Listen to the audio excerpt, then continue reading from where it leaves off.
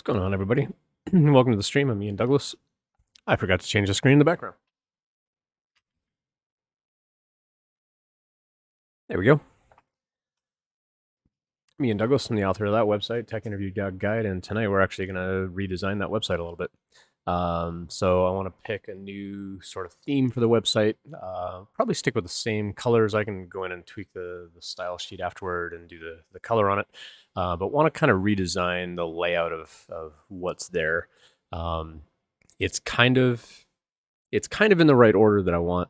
Where section 1 is like introduction to the whole thing. Section 2 is about prep. Section 3 is about actually doing the interviews, and section 4 is like what happens after the interview.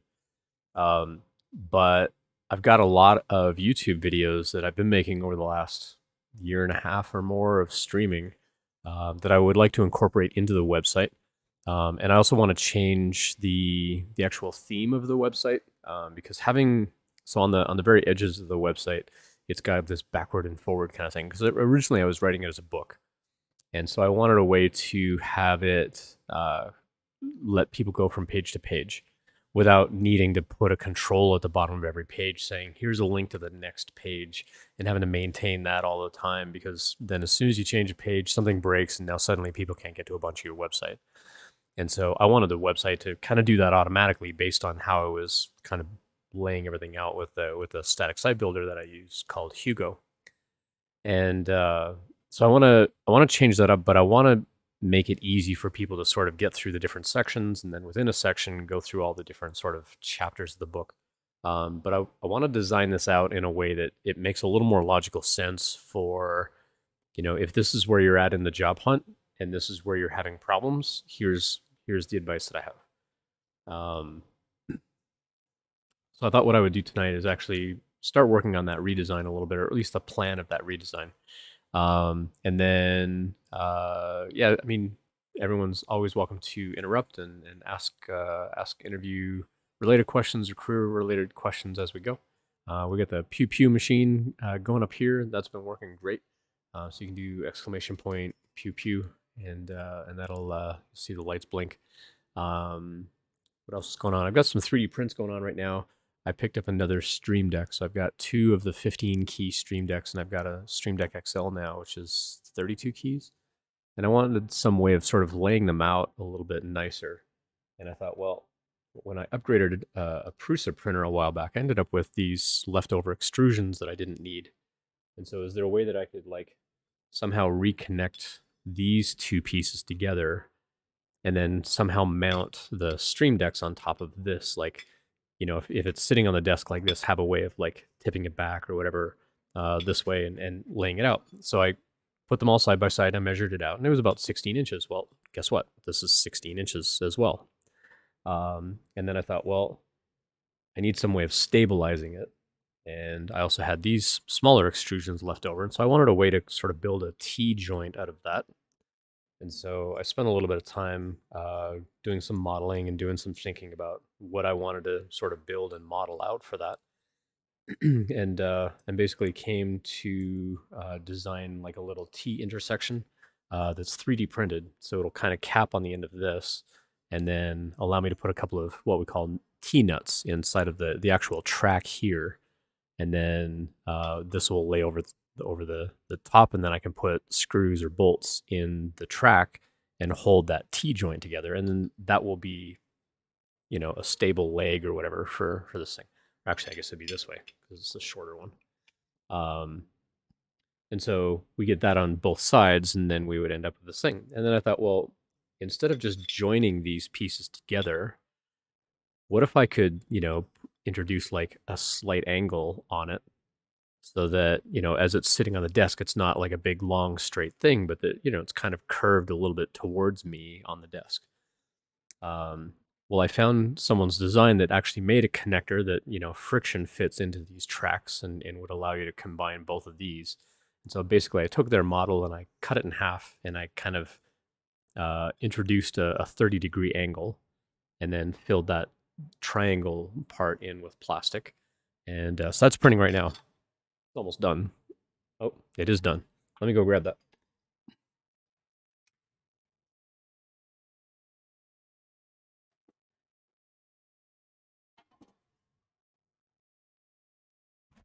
Perfect timing.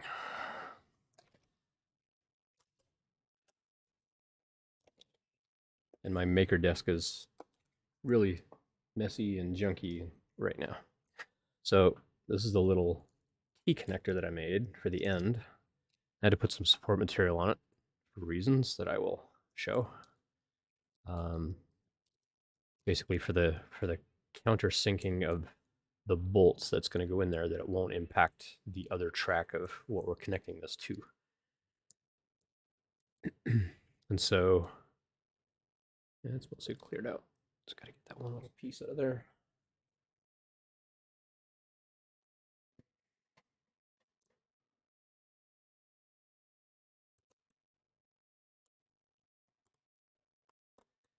And then I've got a really big, giant multicolor print going right now as well. So we'll have some fun with that. We'll dive in and take a look at that in a little bit. Cool. So this is the end piece that I made. And so this end piece has a little peg on it, and that peg is basically going to sit inside this middle hole on the larger extrusion. And then these 4 screw holes are going to line up with the 4 extrusions here. And hopefully that fits. It fits. Hooray. And do those screw holes line up? Indeed they do. And so now those screw holes are going to line up going down the track. It's a little hard to show you on the stream, but I promise they're going to line up. And the reason that I had to kind of make these dug out a little bit is because the screw head has to be able to fit down inside of that piece. And those holes are going to be a little tight. They'll work out okay. But I needed a way for the screw head to be sort of sunk down in there, because the flat part of this, so I've got the part with the peg that's going to go into that extrusion, but when I put the bolts in here, I need that to not interfere with connecting it onto this part. And so those screws have to be countersunk in there. And then on the flip side, I also made little countersinks for those bolts as well, that when they fit into this, that they'll go all the way down. It'll be nice and flat. Not that it won't be as important on that side, but I was experimenting with some with ironing effects on the bamboo, and it came out really nice. So the bottom of it came out textured because I use a textured plate. But check out the top. Top of that is like smooth as glass. It's ridiculous how smooth that got. So I printed 2 of those because there's 2 ends. And then this is the 30-degree connector that I basically took this other person's design and broke it apart. This has a lot more support material in it, just because of the way that it has to fit into the extrusions. And I'm hoping that the tolerances on this are actually going to fit in those little grooves. So we're going to break this apart, and we're going to see how well this is actually going to fit in here. So yeah, while I'm nerding out on this stuff, and working on the website design, you are more than welcome to interrupt me and ask questions about career advice, interview prep, anything along those lines. My Thursday night streams, you can always interrupt me. And if I'm not staring at the screen, if I got my head down like this and I'm working on stuff, you are absolutely welcome to use a channel point redemption that will get my attention. And it's just called Ahem. So you can redeem that if you want, and it just plays a little sound and lets me know that I need to pay attention to chat. For those visiting on Twitch, you'll also see that we started our fundraiser for 2023, and the first group that I did some research on that we're going to contribute to is a company called Unloop, and their mission is basically to help people who have been in prison get jobs in tech. And I think it's a very noble sort of cause, and so I'm happy to support them. And so if you want to donate, you're welcome to donate. And then, as always, I'll be matching any donation funds that come in for that. I'll be matching that as we go. So I may not necessarily see who donates, but I will be able to see if people donate. And then I'll go in and I'll match that money. So right now it's set to a $2,000 goal, but that's like $1,000 for you. And then I'll match 1,000 on that. And we'll let that run as long as it takes. Once that's done, I've got another organization lined up, and it's called STEM to the Future. and it's basically going to help Black and Latino kids learn about STEM careers and get them prepared to get into STEM jobs and STEM education and so on, and provide resources for them. So that'll be the next group that we're going to donate to once the first donation is finished up. Wow, this support material is really on there.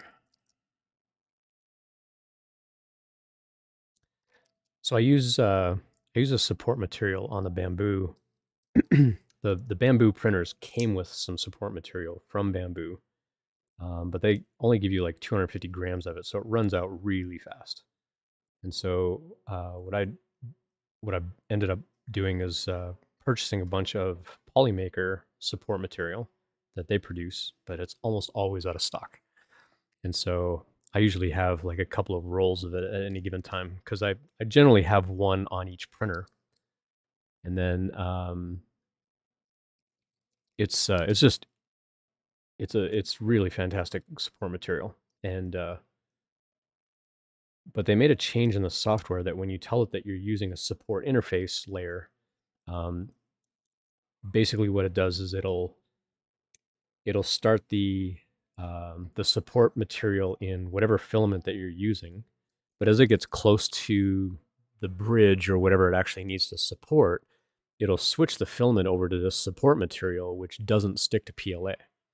And so the next, like the last layer or two of the support material that bumps right up underneath what you're trying to support is this material that doesn't stick to PLA. It melts like PLA and it stays in place like PLA, but it doesn't stick to PLA permanently. And so it makes it really easy to break away. The problem is there's some really tiny little nitpicky little crevices and so on in this model.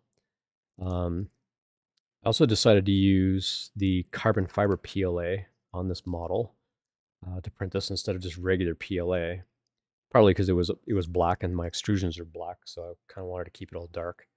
But also, from what I'm told, PLA has a natural tendency to shrink after a while. And apparently the carbon fiber filled PLA helps reduce the amount of shrinkage that happens on the PLA material. And I thought, well, if this is going to be like a functional print, then I better do something like that. So I decided to use the carbon fiber PLA and hope that the tolerances on it are okay. And then the other Bamboo is doing an 8-color print. I was on Brit's channel the other day. Brit changed her username, so she's not Sith Lord Brit anymore. She is Creatrix Brit. And on her stream, she's showing off this really cool treasure chest with a tentacle on it. And I'm like, where'd you get that model? And she's like, it's a Patreon model. And she shared the link in her chat. So I immediately went and backed the creator. And I got a copy of their model. Hey, Whip, how's it going? Good to see you. And got a copy of the model and immediately went to work digitally painting it. So if anybody here follows me on Twitter, you'll have seen the digital print of it, or the digital painting of what I put together. And then I posted a small follow-up picture like the following morning or whatever after it had been printing. But if we go over to the screen, you'll actually see it printing over there. So that's the multicolor tentacle treasure chest or something it's called. It's called like Tentacle Treasure Chest, if I remember right. And it's a really great model. Like the person that put it together did a really, really good job on it. It's basically a treasure chest with a lid that kind of closes up. So the lid is printing on the back part of the model. So the back part here that I'm kind of pointing to, and it'll actually like fold over the top. So it's a really, really interesting model. It'll be really neat to check out once it's done. And I'm debating, once it's finished, making that one of our first like big giveaways for 2023. So I got to let it finish printing and then see, how well it does and how good the print quality is and things like that. But I may give that away. What else? This week I also reserved a table and bought tickets for the Rocky Mountain Rep Rap Festival. So the RMMRF that's happening in April. So I'm looking forward to that. Sorry. And so I was originally just gonna get tickets just to attend, and then someone talked me into getting a table. And they're like, "Well, you should just bring a table and like show off the stuff that you print and whatever." So I'm like, "Okay, well, that means I got to print a bunch more stuff. So got to get some more dragons going, things like that that I can sell or give away or whatever at the show." Um, but I was asking one of the organizers, "Hey, do you know if anybody else is bringing a bamboo printer to the festival?" And they said, "Well, so far we only know of one person bringing a bamboo." I said, "Well, why don't I get a table and I'll bring both of my bamboos, and that way people can see them in action." They're like, "Oh, that'd be great," because we're worried that that one person that was bringing their bamboo, that their table is going to get like jam packed all the time, and it's going to be so busy that people aren't actually going to get to see the thing in action. So I'm going to take both of my bamboo printers to this Rep Rap festival because it's only like an hour away from my house. Um, so I thought, well, I better get a table then, and not just tickets to attend. So the tolerances on this thing are really, really tight. Like trying to get in here and get this support material out of this print is going to be ridiculous. So I might have to reprint this without support or with a lot less support. Like I might have to go in and be very strategic about where I actually build in support material, because this is actually really hard to get out of here. So Whip, what's going on? Haven't seen you in chat in a little while. What's going on in your world? What's new with you? So yeah, as always, if I got my head down and I'm working on a print or cleaning up a print like this, I know I don't have it on camera, but I've been trying to reorganize my cameras and my desk and stuff like that. So I wanted to kind of at least face the screen so I can see chat when it happens. But you are absolutely welcome to interrupt what I'm doing at any time. Say hi, say howdy, tell a joke, anything like that. There's lots of channel point redeems to do. There's some Easter eggs on the platform if you want to like dig in and try to find some of those. Yeah, gosh, this is not going to work well. So I'm probably going to have to go in and reprint this one piece with less or no support material and hope for the best. Because I'm not even going to be able to get this in the extrusion at this rate. But from a tolerance point of view, I want to see how well it's at least going to fit, or if it fits. And the whole thing is way too big. This is supposed to fit 30-30 extrusion, and the size of it is 30 by 30. So it's not going to fit in the track. I need to actually make this even smaller still. If I make it even smaller, that support material is going to be absolutely impossible to take out of here. So yeah, I need to shrink the whole thing by a fair bit. So if I've got something that's 30 by 30, and I need to make it at least 28 by 28, if not smaller. My calipers there. Z extrusion, 2.1 millimeters. So I need to go from 30 millimeters to 25.8. I need to make that even smaller, 25.8. So the good news is I can do a lot of that right in the slicer. Let me go over my slicer here for a sec. Those parts printed great. And then this part, we're going to scale.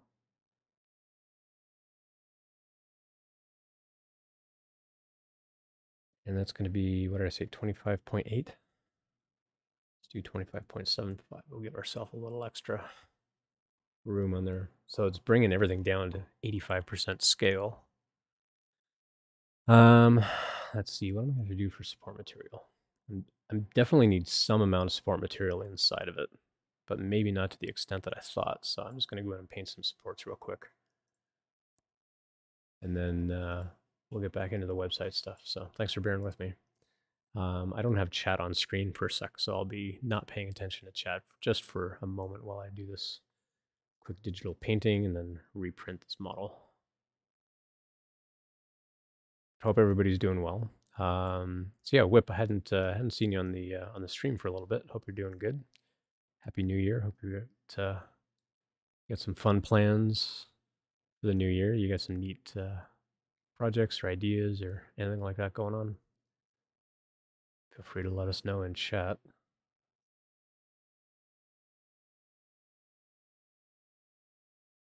Yeah, there's definitely some overhangs here that are going to need some support.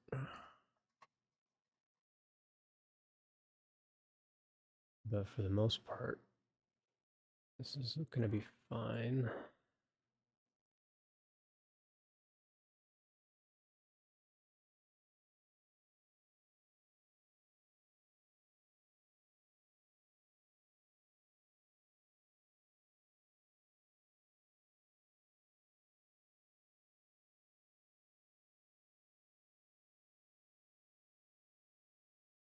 All right, that's got one end of it painted. And spin that around to the other side.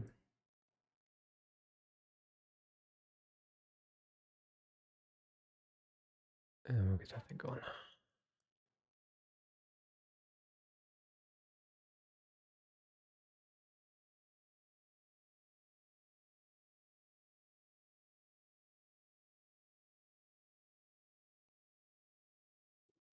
Sorry for being quiet on the stream, everybody.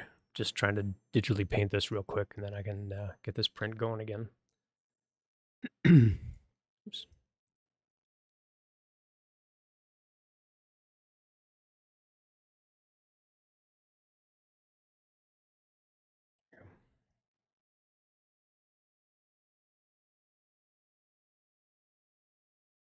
All right, are those all the surfaces I need?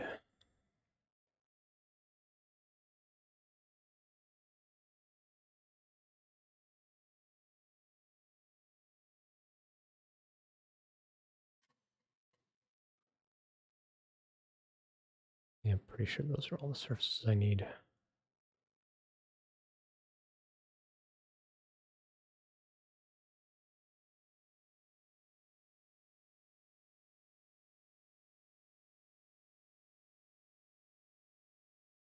All right, let's go slice that piece up. And it's still going to pack that full of support material in there.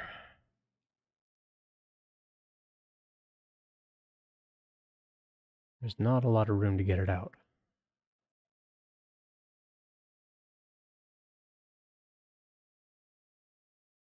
It should be a lot less than was printed there before, though. Hour and a half. All right, we'll go ahead and we'll see. What layer height and stuff do I have on here? 0.15. Use support material slightly less. And then I'm going to set a slight distance on these.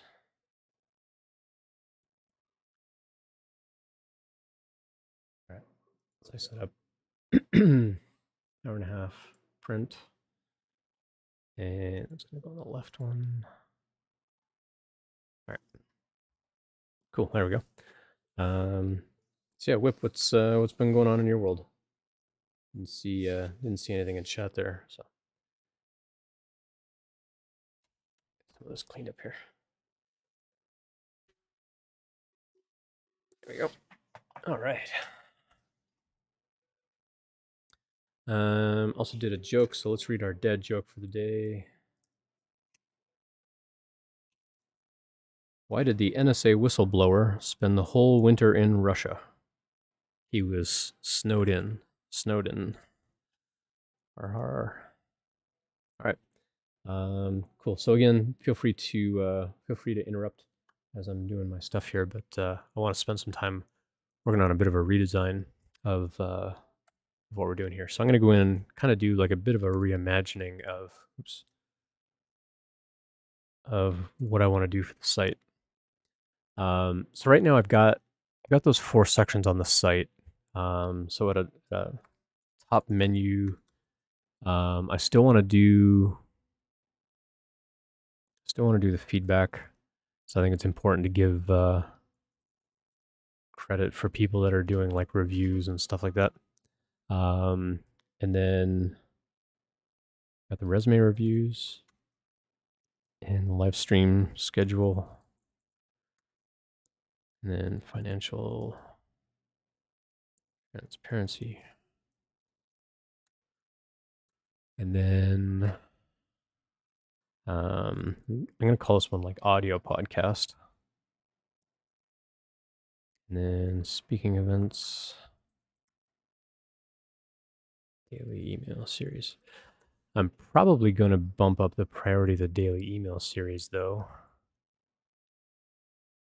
Because one of the things I talked about last week on the stream and on Sunday as well, if you missed it, I'm going to be choosing occasional random people who are subscribed to the newsletter. So I have to go in and write that code as well. So that's something that's going to be, I'm going to go add that to my to-do list actually. Where is my to-do list at? There it is. For coding. I want to add a new card, and that card is going to be, so if you do exclamation point to do, you'll see a link of what I'm editing here. So for code, we're going to, oh no, I've already got a card for that one. Never mind.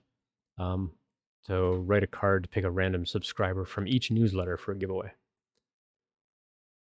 There are also channel point redeems that you can do if you want to reprioritize something. If you're like, hey, I want to watch Ian do that, then you're welcome to help reprioritize things.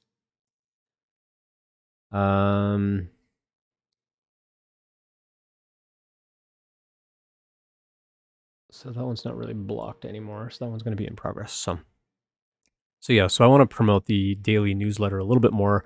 On average, I have anywhere from 10 to 30 subscribers to that newsletter at any given time, and I would love that to be more. Since I'm paying for the email delivery service and so on, I might as well get some use out of it. So if you all can help promote that, I would appreciate it. If you've been a subscriber to the newsletter and you've found any of it helpful, I would love it if you could let other people know about it and tell them to subscribe and check it out. Let them know that there's going to be like random giveaways and stuff like that to subscribers. I'm trying to think of like how often I want to do that. I can't do them all the time, obviously, but I may try and do a giveaway like, every other month or something like that. So I haven't totally decided on how frequently I want to do those giveaways, but I know that I do want to do giveaways based on the newsletter, as well as the regular giveaway that we do on the stream itself. And so, like we did last year in the month of May and the month of October, we were doing like the big, giveaway thing, lots of hype and lots of promotion around stuff I was giving away. And lots of, dragons, or the kit cards that we did in October, lots of dragons back in May. I still want to do things like that. I do have a license now to sell things from FlexiFactory. And so I can print and sell anything from FlexiFactory as well as give it away. I don't need their permission to just give stuff away. And so probably most of the stuff that we're going to be printing and giving away for those giveaways will be FlexiFactory things. And so if you have a favorite model, feel free to let me know, and I can certainly evaluate what we want to do as our giveaways. So maybe we should have like a giveaway section of the website as well. So we'll plan for that. Otherwise, I want to plan out. I kind of want to plan out like this interview journey.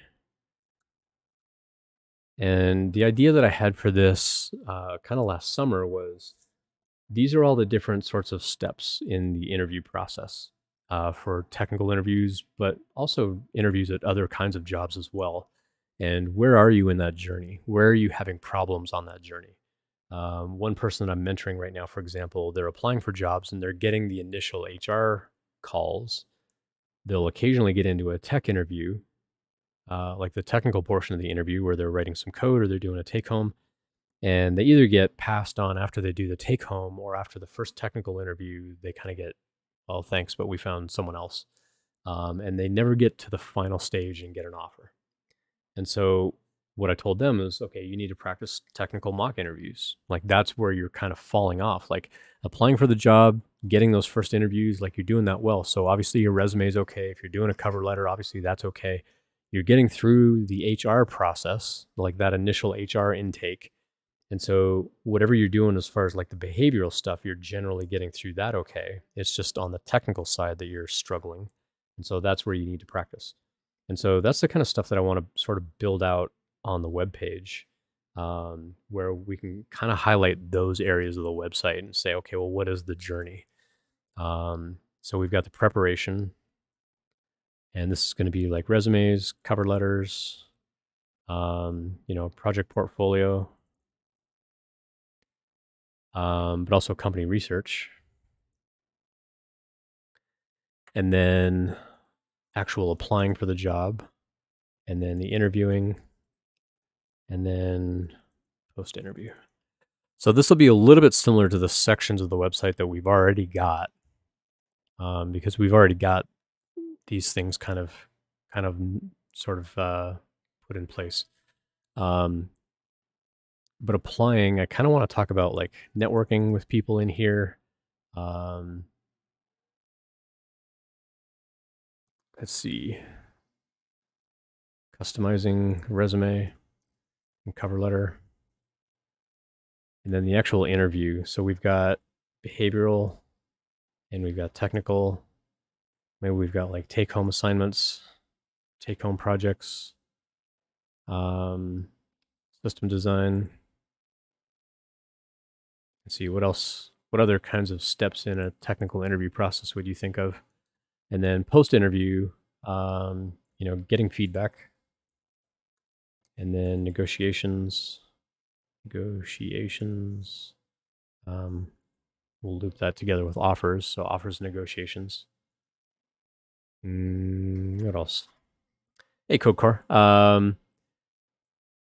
What am I discussing overall? Just the job hunting process. So I currently have a website called techinterview.guide. It's on the TV here behind me. Is the name of the website. And I want to go through and I want to reorganize the website.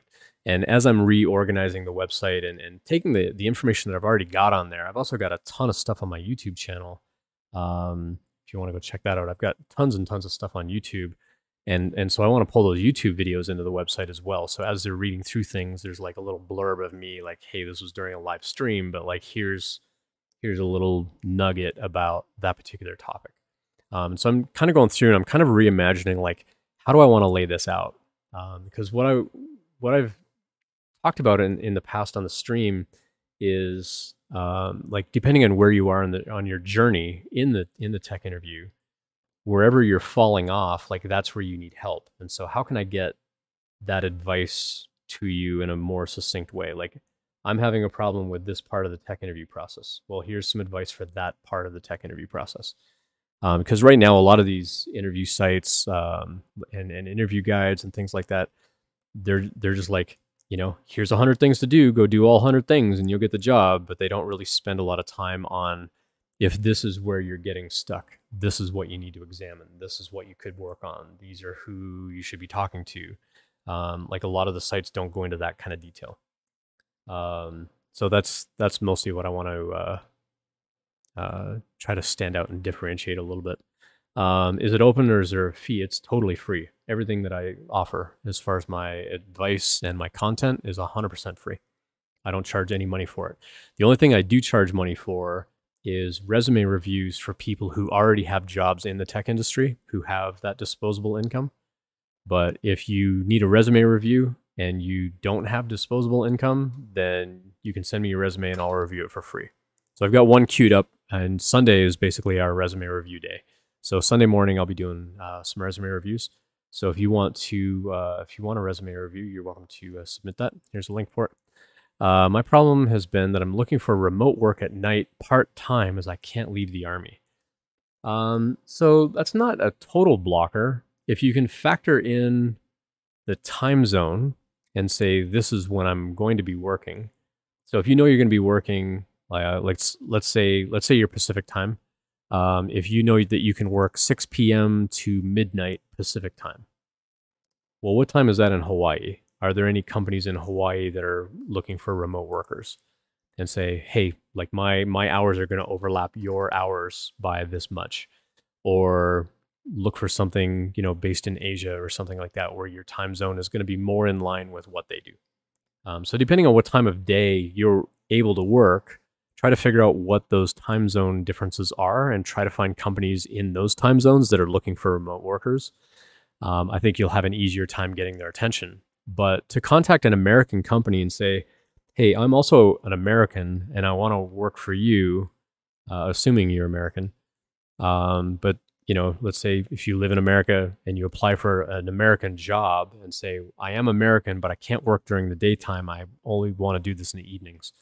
It is a little bit harder to convince them to hire somebody part-time. Most companies want somebody full-time, and they want your full-time daytime effort, to kind of overlap what their team is doing. So it's not impossible, but it will be much harder to get their attention. If you let them know, like, hey, I'm not looking for a full-time job. I'm really just looking for part-time, work of 20, 30 hours a week and not a 40-hour job. You don't have to necessarily let them know that you're in the Army, although it's probably going to be on your resume. And if they ask, like, why do you want this job? You're already in the Army. How are you going to make that work?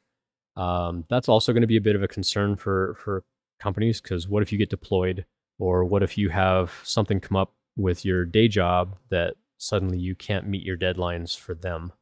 That's going to be a little bit trickier. Also, if you're working part-time, you're not going to be getting benefits from them anyway. It might actually be easier to go the freelance route and just look for a freelance job and just be like a contract programmer, and set it up that way. And that way they don't even have to know when you work. You don't have to say, I'm promising you daytime hours. You can just say, I'm a freelance contract developer, and interview with them, get the job, and then they don't have to know when you work. They just have to know that you're submitting your work and you're getting your stuff done on time. That's all they really need to know or care about, and how to pay you. But aside from that, you can just say, like, these are the hours that I worked for this week. This is when I intend to get this portion of this project done, or that portion of that project done. Might be a little bit easier to go a freelance route and actually set up a freelance business and convince a company that you're a freelance developer, that you want to pick up some extra contract work on the side. That might be a little bit easier than trying to convince them to hire you as a part-time employee. Yeah, I will share my resume. Cool. Yeah, you can send it in. I'll be happy to do a free resume review for you on Sunday. So yeah, go ahead and send that in. It'll ask if you want a private or a public review. If you do want a private one, that's fine. I do charge for my time, but all that money goes into the diversity and tech fundraiser that I do. And then I also match that $50. So that $50 isn't going into my pocket. It's going into a pot of money that helps increase diversity in the tech industry. And then I match all those funds. So last year we gave away about $6,200, a little over almost $6,300 last year. Actually, I think it was over $6,300 last year. Because we raised about we raised $3,500 for the first organization. My employer kicked in, I thought they were going to kick in $1,500 because that's my calendar maximum. They actually kicked in $1,600 and change. And so it actually went a little bit over that. And then they didn't match the one that we did at the end of the year, but we did almost $1,200 for that one. So yeah, it was about $6,300 that we gave away to 2 different organizations to help increase diversity in the tech industry. It's something I care a lot about. So yeah, just know that when you contribute, the money's not going into my pocket. It's helping other people out.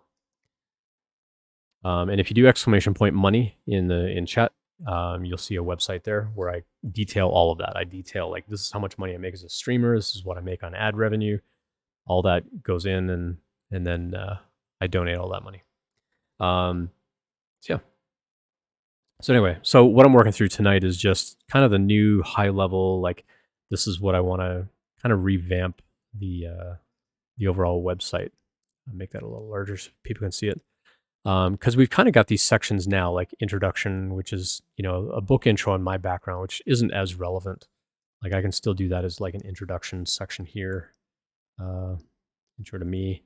And that's basically like, here's my background. Here's why I'm qualified to tell you all of this. Here's why I'm qualified to do interviews and things like that. And then I might want to change the resume reviews, like book my time, resume reviews, as well as mock interviews.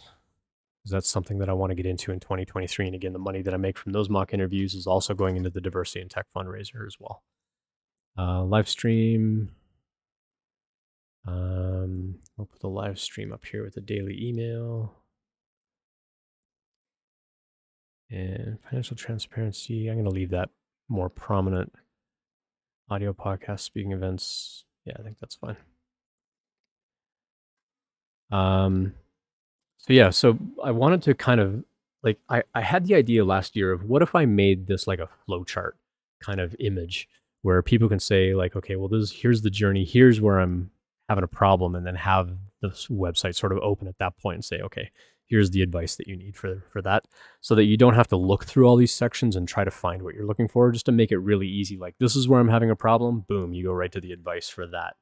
And then, there's obviously going to be all this other content that you can find, but having a faster, easier way of sort of honing in on, if this is where you're stuck, here's the advice to get unstuck for that area. Like if you apply for jobs and you never get a phone call, then it's something about your application. If you apply for that job and you don't pass the behavioral HR screen, then obviously that's where you need to practice. If you get through that, but you don't pass the technical side of it, or they don't like your take-home projects, then that's where you need to spend time. So I kind of want to like break it out that way. And then, once you get to the end, if you get an offer, great. If you don't get an offer, how do you get feedback from them? What does it take to get feedback from a company? What kind of feedback do you ask for? How do you word those messages? Like, I want to give examples that you can not quite copy and paste into an email, but make it really compelling for them of like, hey, I want to get better. I want to reapply in 3 months or 6 months. Can you give me any kind of feedback that's going to help improve my chances? Because I really want to work for your company. If you let them know that you're super passionate about what they do and who you are as a candidate, they're far more likely to give you that kind of feedback, as well as asking them like, hey, can you give me like 2 or 3 things I did really well that really stood out? Like, wow, this person really impressed us with this or that. I would appreciate it. By asking them for positive feedback, because companies generally don't want to give you negative feedback because they don't want to get sued. They don't want like any kind of problem there, but they're happy to give you positive feedback. Like, oh yeah, we really liked the projects that you had on your resume, or we really liked this about your application, or yeah, your answers to the behavioral questions were some of the best that we've ever seen. Then you can kind of read between the lines and go, you know what? Nobody mentioned any of my take-home project stuff. So maybe that's where I need to spend some time. Maybe I need to get a mentor that can code review what I'm building, or help me look through, the prompt of what it is I'm being asked to do. And, am I missing certain things?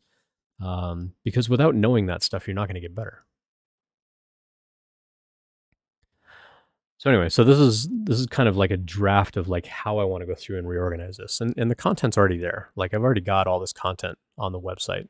It's just a question of like, how do I go in then and, break these things down or move them around a little bit. Instead of having like section 1, section 2, section 3, section 4, like just have just the content on there. Like, here's the content. And when you get to this point in your journey, this is where you're stuck. Here's the content that you need, and make more like sort of tables of content, kind of along the way. Because right now, when you pull up a whole section, it'll give you a little bit of like a, here's sort of the sub pages. That's kind of what this children tag does, is basically like, go find all the children under me. In this case, it's chapter 10 and 11. And so it goes through and it like builds out a table of contents when you go to that page. So I want to have that on the site more. But like I said, right now, when you go visit techinterview.guide, there's like these bars on the left and right side to go from one page to the next. And that works okay on a desktop browser, but it looks horrible on a mobile device. There's no good way to go from one page to the next on a mobile device. It looks really awful. So part of this redesign is also finding a better theme for the blog engine that I use. for the content management editor that I use or generator that I use that will allow people to navigate a little bit easier on the site. Could I have a better navigation system? Certainly, that would absolutely help. But I think reorganizing the information and being able to pull my YouTube videos in, I think will be a big help. The nice thing about this Hugo static site generator that I use is you can come in here where you build out your theme, and you can build out these little layouts. But there's also, is it under here? Yeah, shortcodes. So I can go in here and I can build a shortcode. So this shortcode here for children is basically gonna, like, as it generates this page, it actually goes and it pulls in this children.html file. And inside here, there's like, okay, well, here's all the configuration stuff that you need to know, and then go build an unordered list. Go find my page, go find the set of pages under me. Is that like a home page, or does it have subsequent sections? And it's basically kind of a meta programming language of how do I go build kind of a directory of all these other pages in an unordered list. And then it's kind of building these links of like, go to the next page, go to the previous page. And this is the stuff that I want to rip out of here. But yeah, this is basically where it's going through, and it's building up the it's building up all the HTML links so that SEO is taken care of and stuff like that. So I can keep these shortcodes like that. That doesn't need to break or change, but I do want to change the overall theme that I'm using. This Hugo theme learn is a pretty good theme for doing like a book sort of resource where you want to go page to page, chapter to chapter. But when I look at the analytics of the website, nobody goes to my website and reads the whole thing, page to page to page to chapter. Nobody reads it that way. They are looking for something specific. Google or whatever will send them to a particular page. They might read a couple of other pages and then they leave. And so I want to get rid of the navigation that's built into the theme a little bit. So, hey, MayBC, good to see you as well. Thanks for the hydrate. It has been a while. The dragon you made is still happy as a lark. I decided on switching careers from research to data analyst. Awesome. Probably going to be asking for your help soon. Absolutely. Send in a resume anytime. I'm going to be doing resume reviews on Sundays now, kind of on an ongoing basis. Sunday's going to be more of the interview prep, career advancement kind of streams, where the Thursday night is going to be more like, the 3D printing stuff that I'm doing or coding or something like that. In this case, I'm going to be rebuilding out the Tech Interview Guide website. Maybe programming more about the lights behind me. I built the little pew pew command for the trench run back here. So if you do exclamation point pew pew, you'll see the lights on that blink. And I got a light kit as well right here, which is the light kit for the BD1 droid over here. There it is. So that was a lot of fun to build on the stream. I know it's kind of far away, so I also, if I can find some good USB extension cords, I actually want to put a camera next to those things, that when you do a pew pew command, or once we get the BD1 set up, that when you do either of those commands, that it'll activate a camera over there and like turn on a camera source, so that you can, like, you'll see, a little window like the printer up here above, like you'll see a little thing pop up and you'll actually see it blink a little bit better, because right now it's really far away. So I want to see if I can, I've got some USB extension cords. I just have to get them traced over to that other workbench behind me. But set it up in a way that, you can see the Lego kits on there. So yeah, all kinds of fun stuff that I want to do. So we did the trench run last Thursday. Tonight we're doing a little bit of coding. But yeah, I'll be doing another one of those light kits. I've got a ton of Lego sets as well, and I'm waiting for more light kits to come in. So I bought an X-wing fighter, and I've got a light kit coming in for that. I think that's the only other light kit that I have, but I've got like, what, a dozen or so. If you pull up the to-do list, I've got just a ton of stuff on here. And this isn't all like 2023 goals, but I've got almost 20 different Lego kits to put together. So it's gonna take a minute. Not to say I'm gonna be like a full-time like Lego streamer or anything like other folks here on Twitch, but it is fun. Sometimes I'll, in the evening, I'll put on someone else's Twitch channel, or when we raid out tonight, I'll probably pull out a Lego kit and just start assembling Lego while I'm watching someone else's stream. Um, but for some of these things where I can maybe add a little motor to it or add some LED lights to it or something like that, I think it'd be fun. And then offline, I've got like a bunch of offline work that I want to do around like getting more cameras in the 3D printers. And I'm setting up the sixth printer this weekend, getting the Voron finished up on Sunday with a couple of guys.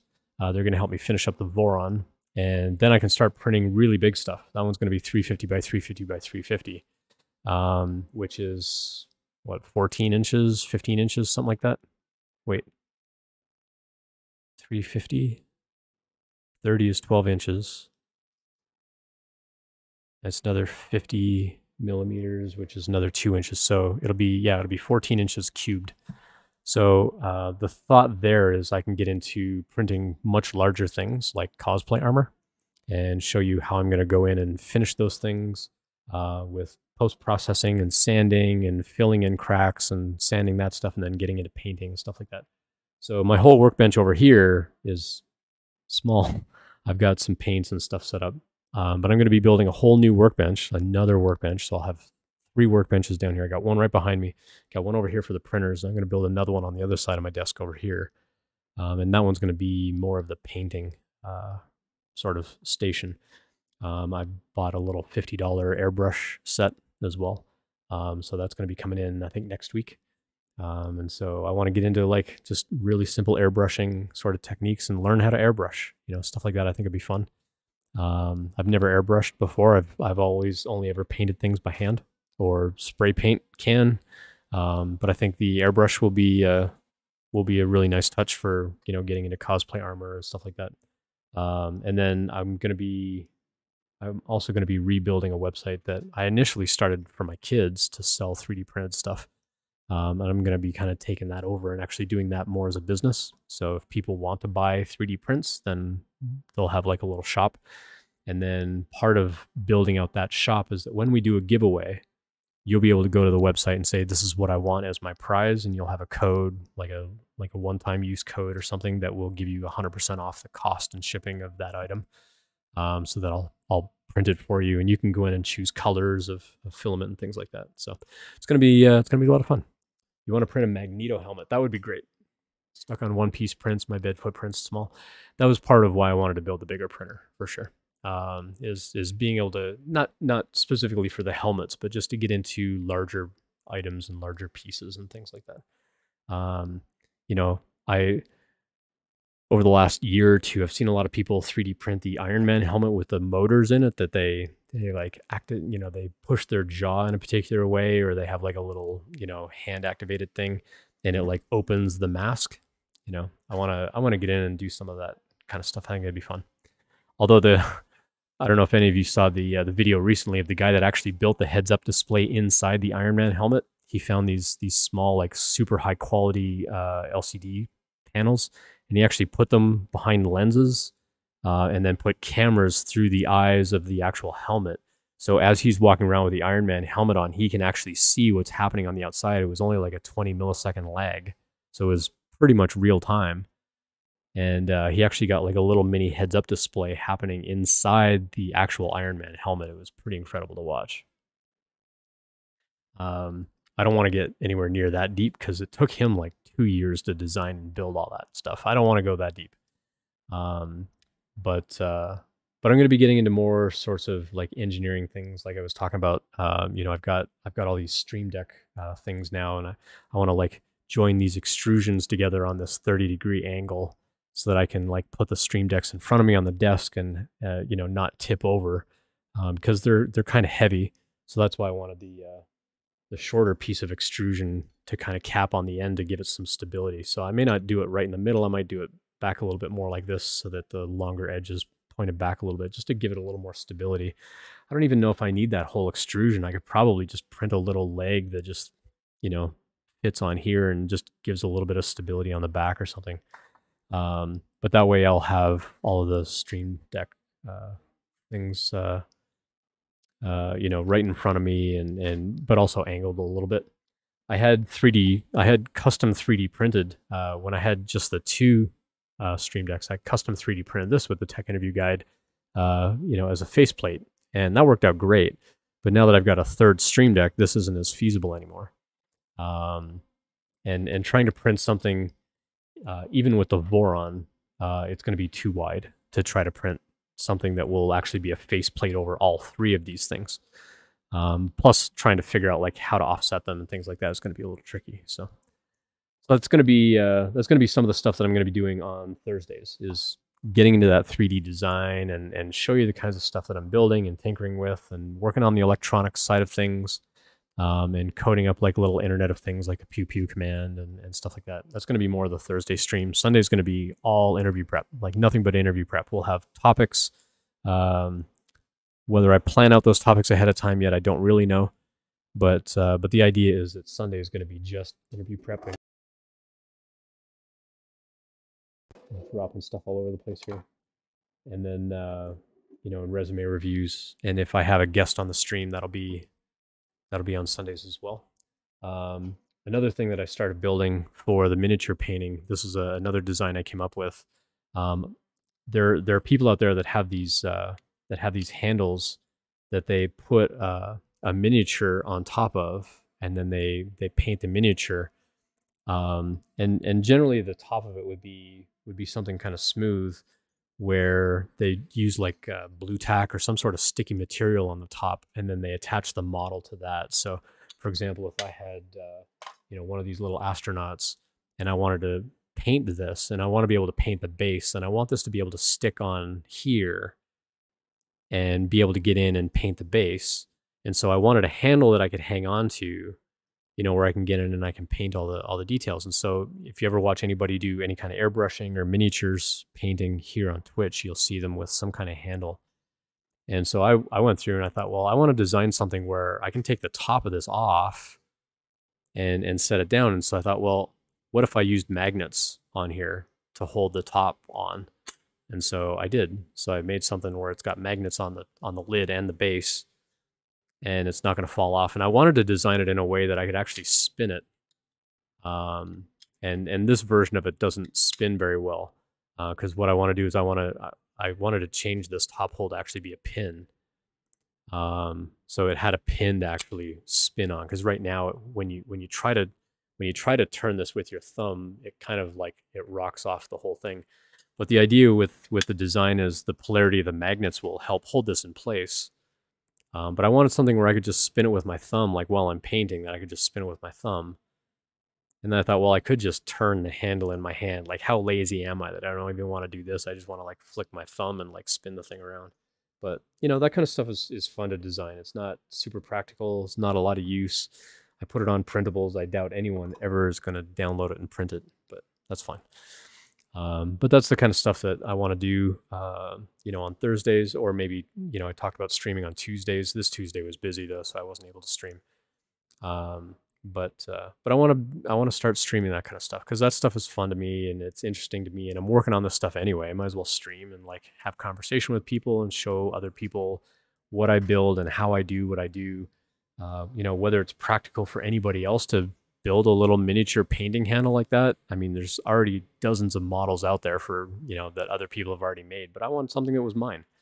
So what does it take to go build a handle like that? How do I get this little grippy, sort of side on it? How do I make something that's sturdy enough that it's going to sit as a base? How do I think about those kinds of designs? How do I put something in my hand and go, yeah, that's going to be comfortable? Or like, oh, you know what, the angle of this is going to kind of drive me bonkers. Like, maybe I don't need that. But I wanted something that would kind of lock into the crook of my hand a little bit, or the heel of my hand a little bit while I'm holding this thing to paint. And so that's why I designed it the way that I did. And so for me, it's going to be practical. Once I reprint it and get that pin in there instead, it'll be a good practical little print. Unfortunately, I've already glued all of the magnets on the lid here. And initially I thought, well, I'm just going to load this thing up with a ton of magnets. And then I realized these like rare earth magnets are crazy strong. I probably need to put the magnets all around the base and just put one magnet on the top. I don't need 8 or 9 of them on the top. I only need one on the top that needs to line up with one of these on the base so that, as you're spinning, it locks at that next magnet. Because putting them all on there, like it actually takes a little bit of force to spin that thing around, but it does spin. Like if I use 2 fingers, I can spin and realign it right away. And that works, but it's not going to be very practical to do that while I'm painting. So I need to go back and redesign that a little bit. But, that kind of stuff is fun. Tinkering with that kind of stuff on weekends is kind of fun for me. So anyway, so yeah, so as I look for a new theme for the website, like I said, I can keep these short codes, and I want to basically develop a short code in here for YouTube, where it's going to go generate everything that I need for YouTube, or go fetch something from Airtable about the details of YouTube, or as it's going through and building out the site, if I can have some kind of code in here as well, because the Hugo static site generator is written in Go, and there are some ways that in this short code that you can actually write little snippets of code to actually go do things. And I want to be able to actually use the YouTube API to say like, hey, if I'm calling this YouTube object, go to YouTube and go fetch the name and the description and the, all that kind of stuff, and so that I can actually embed that as part of the web page as it's going through and like generating the static content on the site. But if I've got a lot of videos, Google tends to rate limit their APIs pretty heavily because they don't want them abused. And so I'm going to need some way of hitting their API, fetching that data, and like maybe put it in Airtable, and then hitting Airtable to get that information. If I don't have it in Airtable, then go to YouTube and get it, and then put it back into Airtable for next time, kind of like a caching layer. Just that way I'm not going to crush my YouTube API quota every time I try to rebuild the website. Because I also want to rebuild the website on a more regular basis. Like I want that to be automated. So if I plan for a guest on the stream, I can just put that stuff in Airtable, and I know that overnight the site's going to regenerate and it's going to build that schedule page. I don't have to go in and manually add them. Because right now, if I want to have somebody on the site, I've got to go into, that's the money one. Close off some of these. Resume review. There's the streaming. So this is where I have the schedule. But now I've got to come in here and I've got to go in and I've got to like manually remove these things and then republish the website. And so it's still like, it's not much work. Like go in and delete a couple of lines, or if I have a guest on the stream and later on I can like add them to the, here's who I've recently had on the stream. I used to go in and like manually put in links like, oh, here's, Finite Singularity on Twitch. Here's how to contact them, or here's, this person's LinkedIn account or whatever. And then I started getting lazy going, yeah, Ryan's got a LinkedIn account, but I didn't even bother linking it. I just put the link next to it. I would love to grab this stuff out of Airtable and just build the schedule page on its own. So that's the kind of stuff that I want to like show you how I code that stuff on Tuesdays and Thursdays, as a senior dev. And then if you've got questions about how I do that kind of thing or build that kind of thing, you can always ask on the stream. But when I'm coding or when I'm 3D printing or when I'm painting, I absolutely want people to know that you can always interrupt me and ask questions at any time. You don't have to wait for me to take a break to go, oh, by the way, can you review my resume? Or, oh, by the way, I've got this question about this part of the interview process. Like, you don't have to wait for that kind of stuff. You can just ask questions anytime. I mean, that's the whole reason I started the stream, was to help people out with interview prep and career prep, and I'm not giving up on that. I know it's going to be a lot harder in 2023 to get a tech job. I get that. And so I'm not giving up on it just because it's hard, but I do want to focus my energy a little bit, and also find time for the kinds of things that I want to do, and make time for more creativity, just to exercise that part of my brain a little bit more, because it's something that I miss doing. I miss painting. I miss doing creative stuff. So, anyway. So back to the planning over here. So, trying to think of like what other sort of sections or subsections I'm going to need on this. What do I have under subscription? Oh, that was just planning out, like, Stripe has, like, a subscription thing that you can plan now. Speaking events. And then again, if I do a speaking event, I wanna have it, like, automatically populate this page. I don't have to come in and manually add this stuff every time I give a talk to somebody. So, like, I wanna be able to just put it in Airtable and know it's gonna show up on my website at some point.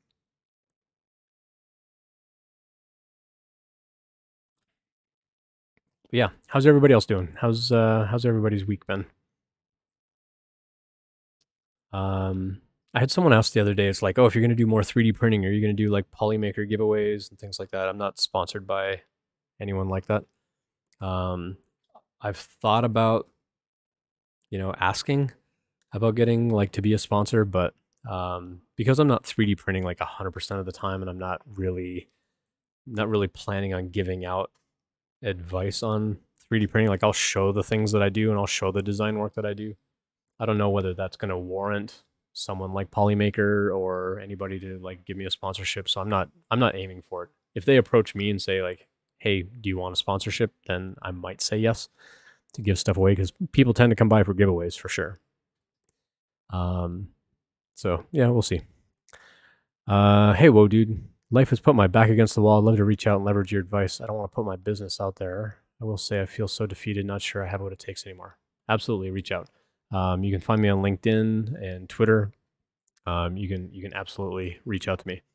Happy to chat offline. You don't have to bring it up live on Twitch. Happy to have that conversation offline and try to help you out if I can. So yeah, absolutely reach out to me, please. Happy to help out. It's a real struggle, especially for people trying to find that first job in tech. Like this one person that I'm mentoring, they've been looking for a job for over a year, and it's been really hard on. Actually, it's been close to a year and a half. They finished a coding program, and they took some time off to kind of like get their bearings because it was a really intense kind of program that they did. And then their GitHub kind of suffered. So like looking at their GitHub profile, they had lots and lots of gaps on there for really long periods of time. And I'm like, well, what were you doing with that time? Like employers are going to want to know that you're not just sitting back and like watching TV and playing video games. And their answer was like, well, I'm working on take home projects and I'm working on, trying to keep my skills sharp and I'm trying to learn new things and whatever. I'm like, well, then put that stuff on GitHub. If you're building that stuff, put it on GitHub so that people can see that you're still actively developing. But it took some convincing to get them to do that. But they're still at the point where, like having that sort of flow chart of like, this is where I'm getting stuck. This is where I need, and then offering like, this is the help I can provide. Trying to get that on a web page where you don't have to wait for me to be streaming, for me to hop into chat and go, hey, can I like book your time and schedule some time and have a chat with you? That you can go try to find a little bit of help on the website. And then if I'm able to help, absolutely I'm going to help. If you don't find what you're looking for on the web page, I totally want people to reach out to me and say like, hey, I couldn't find, anything about this, or, this part of the website kind of helped, but I've still got a question about this or that. I absolutely want to try to help people if I can. I don't have all the answers, but I've been in the tech industry a long time. Like I've been doing this. It's going to be 27 years in April that I've been in the in the industry, and it sounds ridiculous to even say that number. But I've been doing this for a while. I've been in management. I've been a director of engineering. I've had those kinds of roles. This is what qualifies me to be able to give you advice that, hey, when we ask this kind of question in an interview, this is what we're really asking. This is really what we want to know. That's why I love helping people out with this stream, because I've got that kind of background and I can help people kind of peek behind the curtain a little bit and see what goes on in the tech industry and why we ask the questions that we do and how we evaluate candidates and things like that. So that was the whole purpose of putting the stream together. So I'm absolutely happy to help people out. At the same time, I've got a mentor of mine in the back of my mind, hearing his voice in my head. When I was working at SendGrid, one of the founders, I was answering directly to one of the founders at one point. I was working on R&D projects. I was leading a team, and I was working on a little side thing for sales and account management teams. And I'm like, I don't even feel like I'm splitting my time like one third. It feels like I'm splitting my time like 10%, 10%, 10%. And the rest of it's just context switching of like, well, I've got to go to this meeting and take care of these people. Now I got to go to that meeting and work on some code, with those people. And the advice he gave me was humans are not scalable. So while I love giving out this advice, there is going to be a point where if I do get busy with it, I'm not going to be as available as I want to be. And that was part of the whole reason of putting a live stream together, putting this content together on a web page that I can go in and manipulate and add content at any time. Having the email series and the newsletters where people can go subscribe to the newsletter and find some of that stuff Hey, on Ian. their own. Thanks for being a great person. Smile. Hey, G, who's Jay? Thanks for dropping by, man. Appreciate it. Miss our Friday night gaming. I'm looking forward to getting back into that on this week. Hope your New Year's going okay at the Fang company. I know things have been a little rocky even at Fang companies these days, but I was a software teacher for 4 years, and teaching a class of 30 to 60 students at a time was great. But I wanted to go bigger than that. And that was why I got into live streaming, so that I can reach a bigger audience. I can reach more people. And putting the videos on YouTube. And I'm like this close to 1,000 subscribers on YouTube, which will unlock like other features and advertising and things like that, which will go back in and help with the diversity and tech fundraiser and so on. So it all comes down to me wanting to help people, but doing it in a way that's scalable, where I can help people if I can. And if I haven't got the capacity to, that I've still got that content somewhere that you can go see it. Whether it's a previous stream or a blog post or something on techinterview.guide as a website. And so part of this redesign of the website is partly to kind of bring the design of it a little bit more modern, but also to be geared more to, this is where I am in my journey, and this is where I need help. And then that way, the conversations that I have with people, like, whoa, dude, like you want to have a conversation, that conversation can be more of the empathy side of it, where I can be more of a listening ear than just spouting off advice and going into, fix it advice mode. Because I know that's not always what people want or need when they're asking for help. Sometimes they just want someone to listen to what happened. So I want to be available for those kinds of conversations more for the in-person stuff than, hey, Ian, can I get your thought about this job, or can I get your thoughts about this particular company research or something? Like, I'm happy to do that too, but I think some of that I'm happy to do on stream as well. So I was looking back through chat here. I'm sure we'll have a session eventually. Yeah. Well, I'm glad we get to level up again. So every time our game master cancels, so he canceled this coming Friday, he canceled tomorrow night. Every time he cancels on us, like if a bunch of us can't make it, then he's just like, all right, well, then we're just not going to meet. But if something comes up from him where he's like, hey, I can't do it Friday night, he lets us gain a whole new level. And if you know anything about tabletop gaming, we generally only go to 20 levels. And I think I'm going to be level 12 now. I think I've gained more levels from him canceling than I've actually gained levels playing this adventure. But it's a lot of fun. But yeah, I'm looking forward to Friday. Well, next Friday, I guess, not tomorrow. So, looking at code core, if my day-to-day work is on a closed repo, how do I account for that, or do I discuss that in person? So in GitHub, you can actually go in and tell GitHub that you want private repos to show up on your contribution graph. You don't have to make the repo public, because that would be a huge security concern for companies, that people would even see, the name of the repo, much less, your actual commits and things like that. And so you can go into a setting in GitHub and you can say, make all of my private repo contributions available on my graph. And all people see is that you made 14 commits today, but they don't see what the name of the repo was.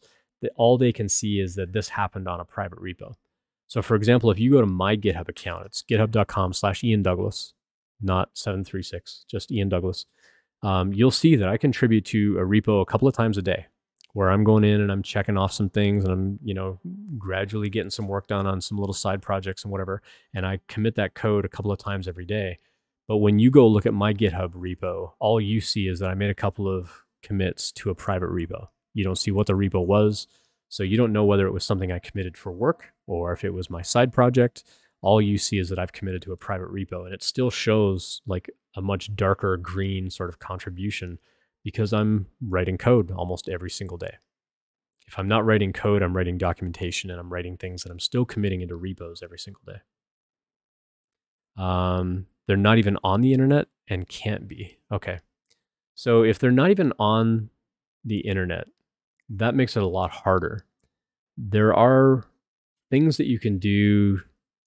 I mean, depending on your software skill, there are some things that you could do there where, for example, you could make a private repo on your account and you could build some automation for yourself. You can build like a little GitHub automation within your own system. So if you use something like Git, but even if you don't use Git, if you use some other thing where you can go get a history of like, I made 5 commits today, I made 8 commits yesterday. You could automate something where you're just like touching a file, you're adding a single character to a file and making a GitHub commit to your own private repo for every commit that you make on your work repo, or repos, plural.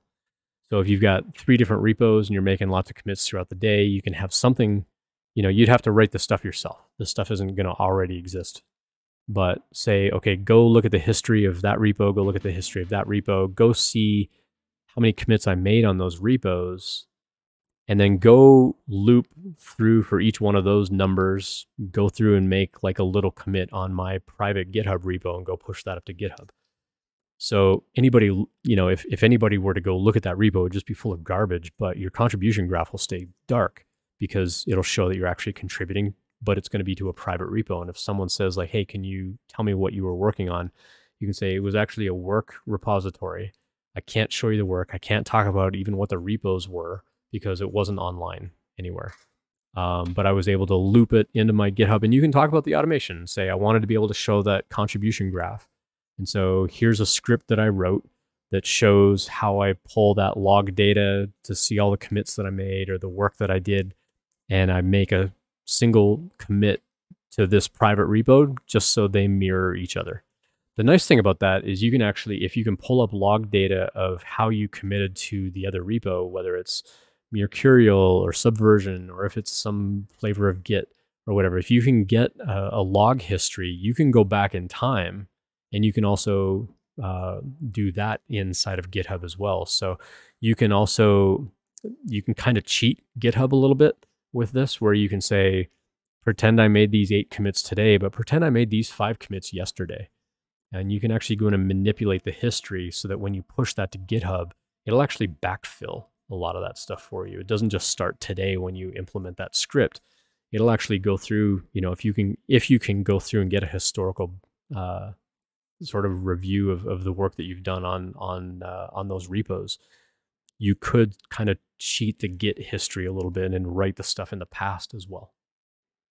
There are ways around it. It's a bit of a hack, but it's a clever way around it. So someone actually wrote a script years ago that would go into your GitHub profile and basically make a private repo and make a ton of commits by cheating the date like this, so that when you look at the contribution graph, it actually spelled out a word or words on the contribution graph, like hire me, or looking for work, or like however many words you could actually fit in on the 1-year graph. Someone wrote a script that would actually go in and manipulate all the dates of when those commits happened and how many commits happened. So even if you had like a smattering of commits, it would make them like super dark green, and so it would spell out these words, and do that. So go find that script and go figure out how they manipulate the date in Git, and then go see if you can grab the history of what it was you've built in the past, and go do something similar to what that script did, where it's writing commits into a private repo like that. And then just have that, check in every so often. You'll need to keep track of like, I've already processed this date in the past, so it doesn't like add more and more contributions, over time, that it's not constantly going all the way back to day 0 or anything like that. But like anytime, like If it was something that runs on every Sunday, you can say, okay, well, since last Sunday, like only go back to last Sunday. Don't go farther than that, because you don't want to recommit those things. That would be one way to sort of cheat it. Would not need to have access to the internet under those guidelines. Yes and no. Depending on security practices at your company, it sounds like they're super secure because they're doing all this stuff offline anyway. But if there's any way that you could just write it into a localized Git repo and then copy that GitHub repo onto like a USB flash drive or something like that and take it home, plug that in and do that. But that might also make them nervous of why are you like copying stuff off, onto a secondary device. But I can't cover all your bases, but that would be the kind of thing that I would do if I had to, because I've had people on the stream ask in the past, like I have a work account and I also have a personal account on GitHub. And so if I do a bunch of work on my work account, how do I make that reflect on my personal account? And I say, well, you can't really, because they would have to add your private account to those repos so that they can, see that contribution graph. But you could do something similar to what I just described, where every time you make a commit on your other account, you can make a commit on your personal account that mimics, hey, I just made a commit to my work account, go make a commit on a private repo on my private account, on my personal account. And so the contribution graphs would end up looking the same over time. I can't plug a thumb drive in, but I have a way to go about look at it now. I don't know if that could be solved. I mean, yeah, if it can't be solved for the past stuff, at least going forward, you'd have something to think about. But you could also talk to your boss and be like, hey, like I'm putting in a lot of work and a lot of effort here. I want to be able to show that contribution if I ever decide to change my job. You don't want to make them nervous by having that conversation and make them think you're going to leave your job, but you want to be able to sort of walk away from this job at some point and say, here's everything that I did, or here's a quantifiable view of like what it was that I did, other than putting some very vague things on a resume. If you can't even talk about it publicly, how are you going to put that on a resume? Like, it's going to be really hard for you to make a resume for your next job if you can't even talk about the stuff now. Aside from like, oh yeah, I was a software developer there for 5 years, but I can't talk anything about what I did. Now, if it's like secret clearance or something like that, then yeah, obviously you can't talk about it, but you can still talk in very high level, vague terms of, I worked on a team of this many people and we had strong collaboration and we were able to increase productivity by 20% without going into detail on what it was you actually did. But in an interview, they're going to want to hear what that impact was. Like I talk a lot about on the stream about, like when you build out a resume, you want to show the impact that you had, not just explain, I did this, I did this, I did this. You want to be able to say, I did this and it made this better. And I did this and it made this faster. And I did this and it, generated more revenue. Like you want to be able to talk about that stuff on a resume. And that's hard to do when the work that you're doing is private and you can't even talk about the work. So I empathize with where you're coming from. Hopefully it'll give you some ideas of things that you can do though. Robo Oso, good to see you as well. Hope you're doing really well. Juggling Biohazards, good to see you as well. Have I ever gone through burnout? I certainly have, yes. Been on a long no-code streak. Really got to get projects for work. It feels like Mount Everest. I've been there. Absolutely, I've been there. There was a point where I almost walked away from tech completely. It was late 2010. So in, 2010? I had a job from 2008 to 2009. It was the end of 2009 that I burned out. So my wife was pregnant, and I had started a new job. So I started that job in February of 2008. Found out my wife was pregnant, and he was born. Our oldest son was born that October. And like the day after he was born, I got called to pull an all-nighter at work. Even though I'd planned for parental leave, they had me train somebody else, but my engineering manager didn't trust the person that I trained. And I got super burned out. And the following whole year, like the first year of my kid's life, I missed most of that year because I was working so much all the time, like literally 90-hour work weeks all the time. And by that next fall, like our son had turned 1, and I was burning out. I was barely sleeping. I was eating crap all the time. I was drinking heavily. I was just not enjoying life. And I'm like, I need to take a break. And so I talked to my engineering manager. It got to a point where I was not speaking respectfully to my boss, and why I didn't get fired is beyond me. Thank you for the follows, by the way. It was beyond me, like, why they didn't just fire me, because of the way that I was like acting to my engineering manager. I'm like, dude, I'm burned out. I can't do this. I'm the only person on this thing. I've been asking you for a year and a half to have other people on the team. I brought up the whole paternity leave thing. I'm like, I'm taking 2 weeks off, and I'm going to take it as paid time off, but it is not coming out of my PTO. The company owes me this much. I put in so much extra time and so much overtime that I've not been paid for. I've not been reimbursed. I haven't been given the help that I've been begging you for. So I'm taking 2 weeks off on your dime, and it's not going to count as PTO. And my boss basically came back and said, well, we'll just tell people that you're working from home for a couple of weeks. I'm like, no, you tell them I'm on vacation, because I don't want them bugging me. I need it, like, unplug, go offline. I'm not going to be paying attention to email.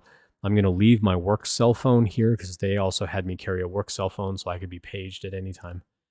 I'm like, I'm leaving that work cell phone here. Like, I'm literally walking away for 2 weeks. I don't want any contact. And they're like, well, we need to come up with some kind of narrative. I'm like, tell people that I'm friggin' burned out and I can't work. And they're like, well, no, we can't tell them that. It's too negative, blah, blah, blah. And I'm like, no, I'm taking this time off. Well, that was on a, so I wrapped everything up by that Friday. Monday, I took that day off. Tuesday, I took that day off. By Wednesday, I'm like, I don't want to go back to this job. Like, it literally only took me 2 days of decompression where I didn't have to go to work, where I realized I actually really hate this job. And so I went in on that Wednesday and I'm like, here's my notice. And they're like, well, aren't you taking 2 weeks off anyway? I'm like, yep. So I'm going to play that out. And then I'm going to just come in for that, like, one last week, wrap everything up, and then I'm done. I'm out. And I walked away. And I was so burned out. I'm like, I'm leaving tech. Like, I can't even do this anymore. I can't write code. And I joked with a lot of people at the time. I'm like, if I'm burning out this hard and I'm dealing with crap all day, I might as well just go become a plumber if I'm just going to deal with crap all day. I was a little more colorful with my language back then. But if I got to deal with this crap all day, every day, I might as well go be a plumber. And I was seriously looking at careers outside of tech, because I was so burned out and I wasn't enjoying anything. Like, I couldn't even go home and enjoy video gaming. Like, I was burned out. I would go home and I would collapse into bed. I would fall asleep, or, try to have some family time, because I had an infant at home. And yeah, it was not a good time in my life. Hey, Nightrider, good to see you. This wasn't infrastructure work. I was like a core individual. Like, it was an ad tech company, and so we as a company were we had a platform where other people could come to us and say, I want to put a tag on my website, and you're just going to play ads on that tag, and I get a share of that revenue. And it was wildly successful. Like, the business grew like crazy.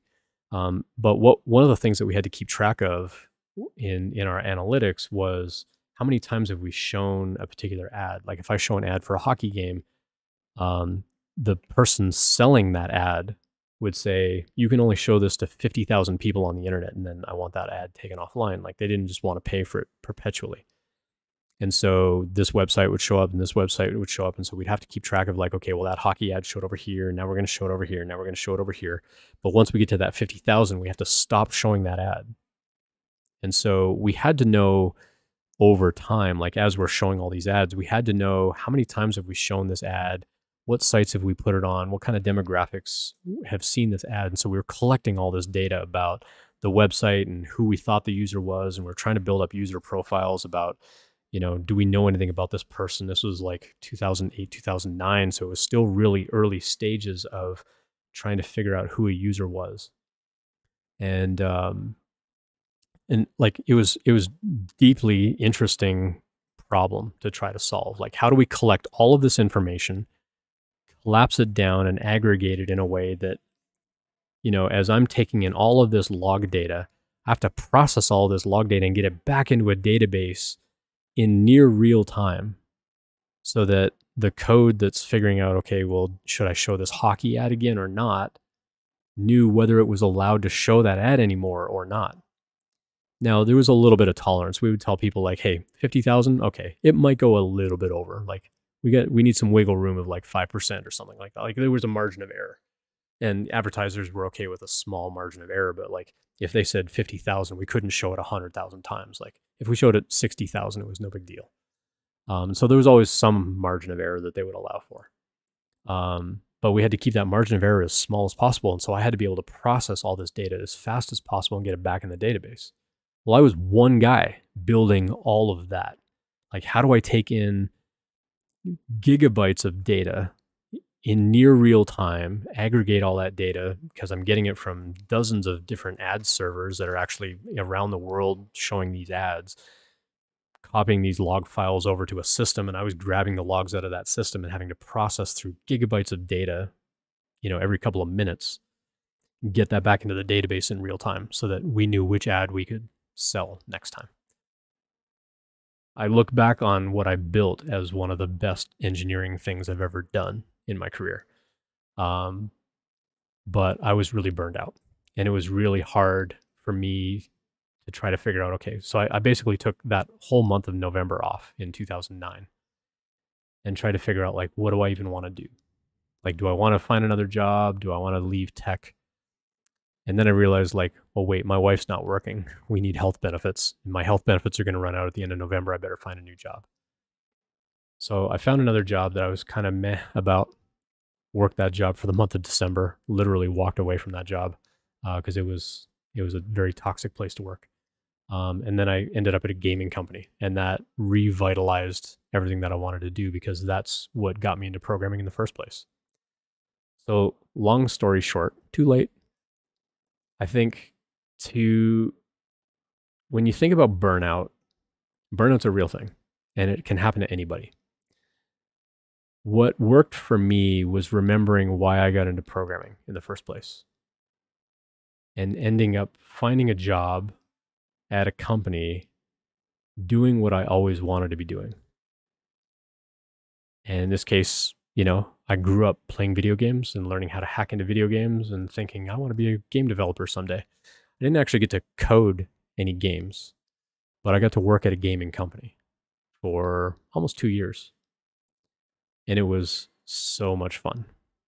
It was a lot of fun. I got to work with people who were actually building casual games. So it wasn't like any real big giant title or anything like that. One of the games that our company developed, or this guy named Joey that developed the game, he developed this game that went on to influence Angry Birds. Angry Birds came out like a month or two after Joey's game came out. So we're like, they saw that game and they copied it.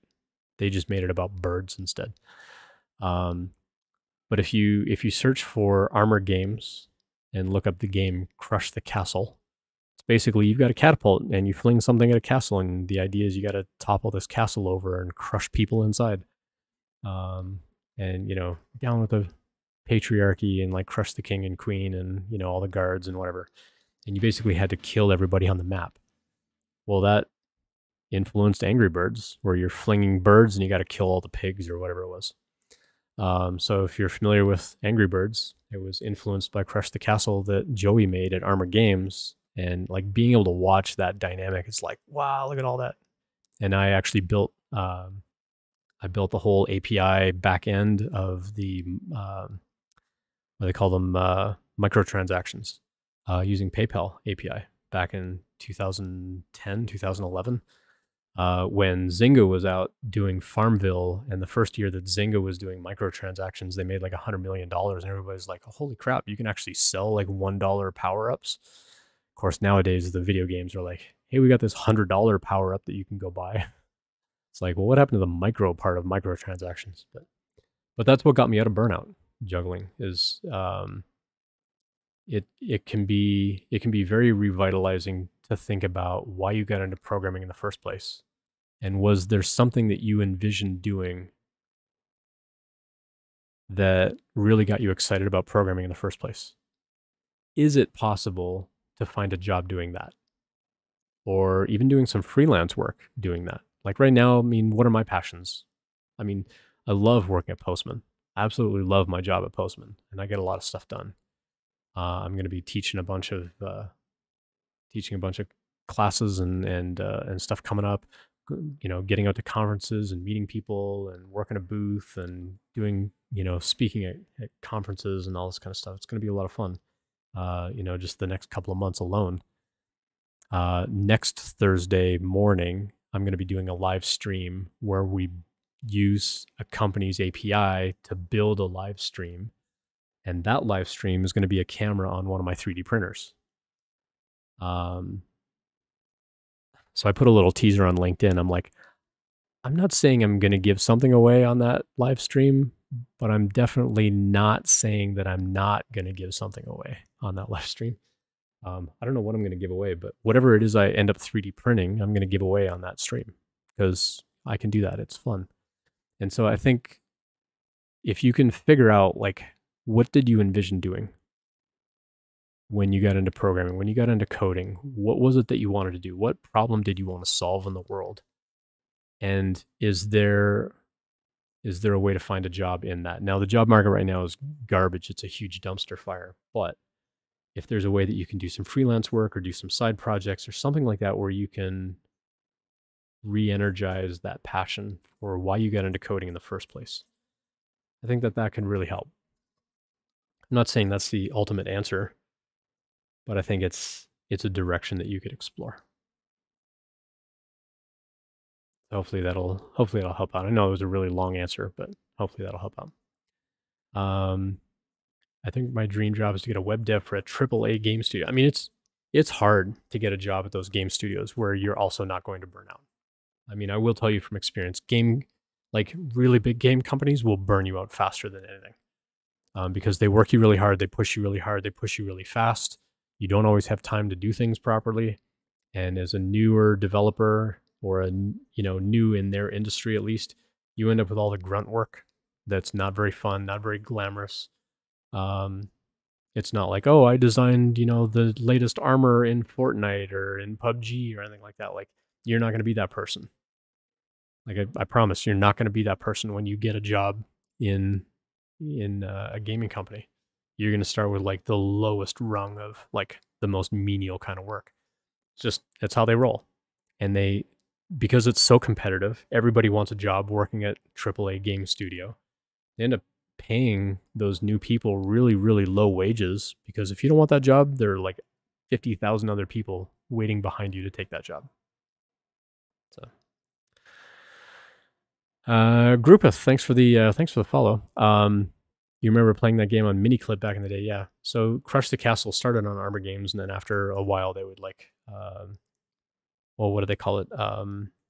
They would syndicate the game out to other websites, and yeah, there was a lot of stuff on Armor Games. It was a lot of fun to work there. I actually did a voiceover on one of the games. John Cooney, who is kind of the lead game developer for the company, he was coming out with flash games like every month, basically, like every month or two. John and Joey would be building some new game, and then they would have all these people around the world that they would contract to build games. And John built this game where it was basically just a button masher, and you had to just keep doing all these things. And if you built up power to a certain point, it would throw this combo move. And he's like, I need to find like this really reverby, echoey, like, thing. And so I'm like, give me your microphone. And he's like, what? I'm like, just give me your microphone. I'm like, epic combo. And I did like this really deep, really throaty kind of voice. And he's like, holy crap, what was that? And so he went in and he mixed it and he made it even lower as an octave. And so it's this epic combo kind of voiceover. So if you find John's game called Epic Combo, that's my voice doing that. But that was like my only contribution to to like actually helping on any games, other than building out the microtransaction thing. But it was a lot of fun for sure. So juggling also started in code because of games. Yeah, I mean, if you could find ways of like looping back into like what are you passionate about? Like what do you envision doing? Um, but the gaming industry as a whole is going to be really tough to get into for sure. Imposter syndrome also kicks in. I've been there too. Um, I worry a little bit just in my own self that imposter syndrome has never really gone away from me. Like I've been in the industry a long time. I can code. Clearly I can code. I do all this automation stuff and I build APIs like all day every day. I do 3D design. Like I've got skills. But I think the job market really brings out imposter syndrome for me and a lot of other people where they want the best of the best. And if you're not the best of the best, you must be garbage, is kind of the feeling that sort of creeps up. And I don't know where that starts. Is it an inherent thing that, we just kind of learn and it just kind of sticks with us. But for me, that imposter syndrome has never gone away. Like I know I can code. I can code websites. I can build APIs. I'm not very good at the front end design of things, but I can code. But I think imposter syndrome never really truly goes away for me. It'll it'll kind of dampen a little bit, but then something will happen and be like, "Oh, I'm not good enough," or like, "Oh, that video that I made for work isn't good enough. I need to re-record it for the 23rd time this week." Because it wasn't quite perfect. I think imposter syndrome, perfectionism, they are um, a very dangerous couple of feelings to have, and I deal with it all the time. I don't have a good answer for it. So, RC Maniac also ended up, or almost ended up, at Rockstar Games. I So going back and thinking about the ad tech company that I worked for, where I'm reading in all this aggregate data, trying to process it in real time to like make other decisions. When I was leaving that job, I actually found a job post for Riot Games, who makes League of Legends, and they had a job post that was almost identical, like for what I did at my job. And I'm like, how cool would it be to go get that job at Riot Games? And so I applied for it, and I never got any response. And I'm like, okay, well, maybe they saw something in my application, they didn't want me, whatever. And so I moved on, and I went and I found this other job that I ended up hating, and I walked away from, and then I got the job at Armor Games. It was like 2 years later, I got an email from Riot Games going, "Hey, we saw your application. We'd love to have you interview for that job." It's like, yeah, I've been so far removed from any of that. Like, I wouldn't even, well, it's not that I wouldn't know how to go back and rebuild it, but like, it wasn't as fresh in my brain. It's like, why did you wait 2 years to contact me? Like, that's a ridiculous long time to wait to follow up with someone on a job. Anyway, Culminator, thank you for the follow as well as it's Woodlegs. Thanks for the follows. Appreciate that. Saw little blinky lights and stuff in the background here when you followed. So thanks for that. G who's J, thanks for dropping by. We'll catch you soon on in our gaming. Darth Gollum, good to see you as well. Riot Games is pretty much the holy grail of game studios. It'd be awesome to work there. I mean, my wife had a friend when we lived in Santa Monica. She got to be friends with a lady whose husband was like one of the upper tier managers on the God of War series.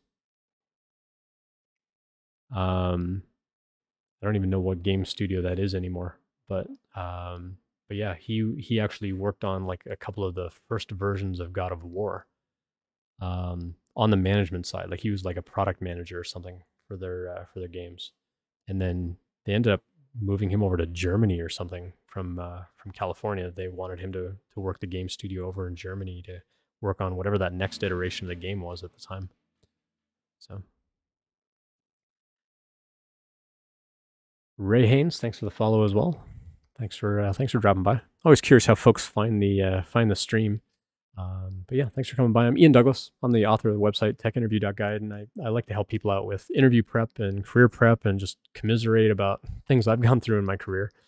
I've been a developer for a really, really long time. I've been in management roles, and so I try to help people out with, how do I get a job in tech? how do I even stand out anymore? Like tens of thousands of people are getting laid off all the time. Like every time we turn around, Salesforce is laying off, Amazon's laying off, Goldman Sachs is laying off. Like all these, giant companies that we thought would never need to do layoffs are now doing layoffs. And how do we even compete with the job market with those kinds of people? But I got a lot of thoughts and ideas on how to stand out, how to get people's attention, how to stand out as candidates and things like that. So if you got questions, you're absolutely always welcome to ask. As well, if you want to ever ask anything anonymously, like if you have a question that you want to bring up anonymously, you're welcome to do that. You can just send a whisper to the bot, and send a whisper over there, and it'll show up in chat as an anonymous question. And it'll also, if I'm ever not streaming, it'll also start a thread over on our Discord community. If you want to join us on Discord, let me throw that link in here too. You're welcome to join us over on Discord as well. But it'll start a thread in a channel on Discord called Anonymous Questions. And basically every reply that you send into the whisper to the bot, if I need more context or anything like that, you can just add another message as a whisper to the bot, and then it'll remember who you were. And it'll basically build a thread in Discord. So if I'm ever not streaming, you can still come by and ask a question in chat, and it'll end up on Discord anonymously. And it'll also show us here in chat as an anonymous question. Like the bot will basically take your question and say, oh, we had an anonymous question come in. You just have to keep it short because Twitch only allows for 500 characters. And some of that is my chat bot going, hey, we had an anonymous question. With the asterisk and things like that. So you won't be able to put like a really big question in there. But if I do need more context, I'll ask for more context. You just send another whisper to the bot and it'll follow up in chat as well. Periodically check the software game development section. Awesome. Thanks for coming by. Tech industry has been wild. Just got hit with the layoff today. Oh no. I'm sorry to hear that, Ray. Yeah, it sucks. It really does. We've had a lot of people come by the channel getting laid off. I think the first thing to do is just take a breath and know you're going to get another job. You got through an interview process once, you'll get through it again. It's difficult to think about for sure. And suddenly having to scramble and build a resume is not fun. I kind of give advice on the channel from time to time where I say like waiting until you leave a job to start building a resume and then having to remember what all you did at that job is not the right time to come up with that information. While you're at the job, you need to start building your resume of, I did this, I worked on this, this was the impact that it had. Because once you leave that job or you get laid off, you have a lot harder time going back and recalling, like, what was that project that I did like 6 months ago or a year ago? There was something else. I know I did something with auth, but I can't remember what it was now. You got to keep track of that stuff while you're at your job. Now that you've left the job, you don't have access to the code. You don't have access to benchmarks that you might have done. Because when you build out a resume, you want to build out more than just, I did this thing, I did this thing, I did this thing. You want to be able to say, I did this thing and it made this 20% faster. I did this thing and it brought in, an extra 100,000 in revenue. I did this thing and, it reduced everybody's time in meetings by, half.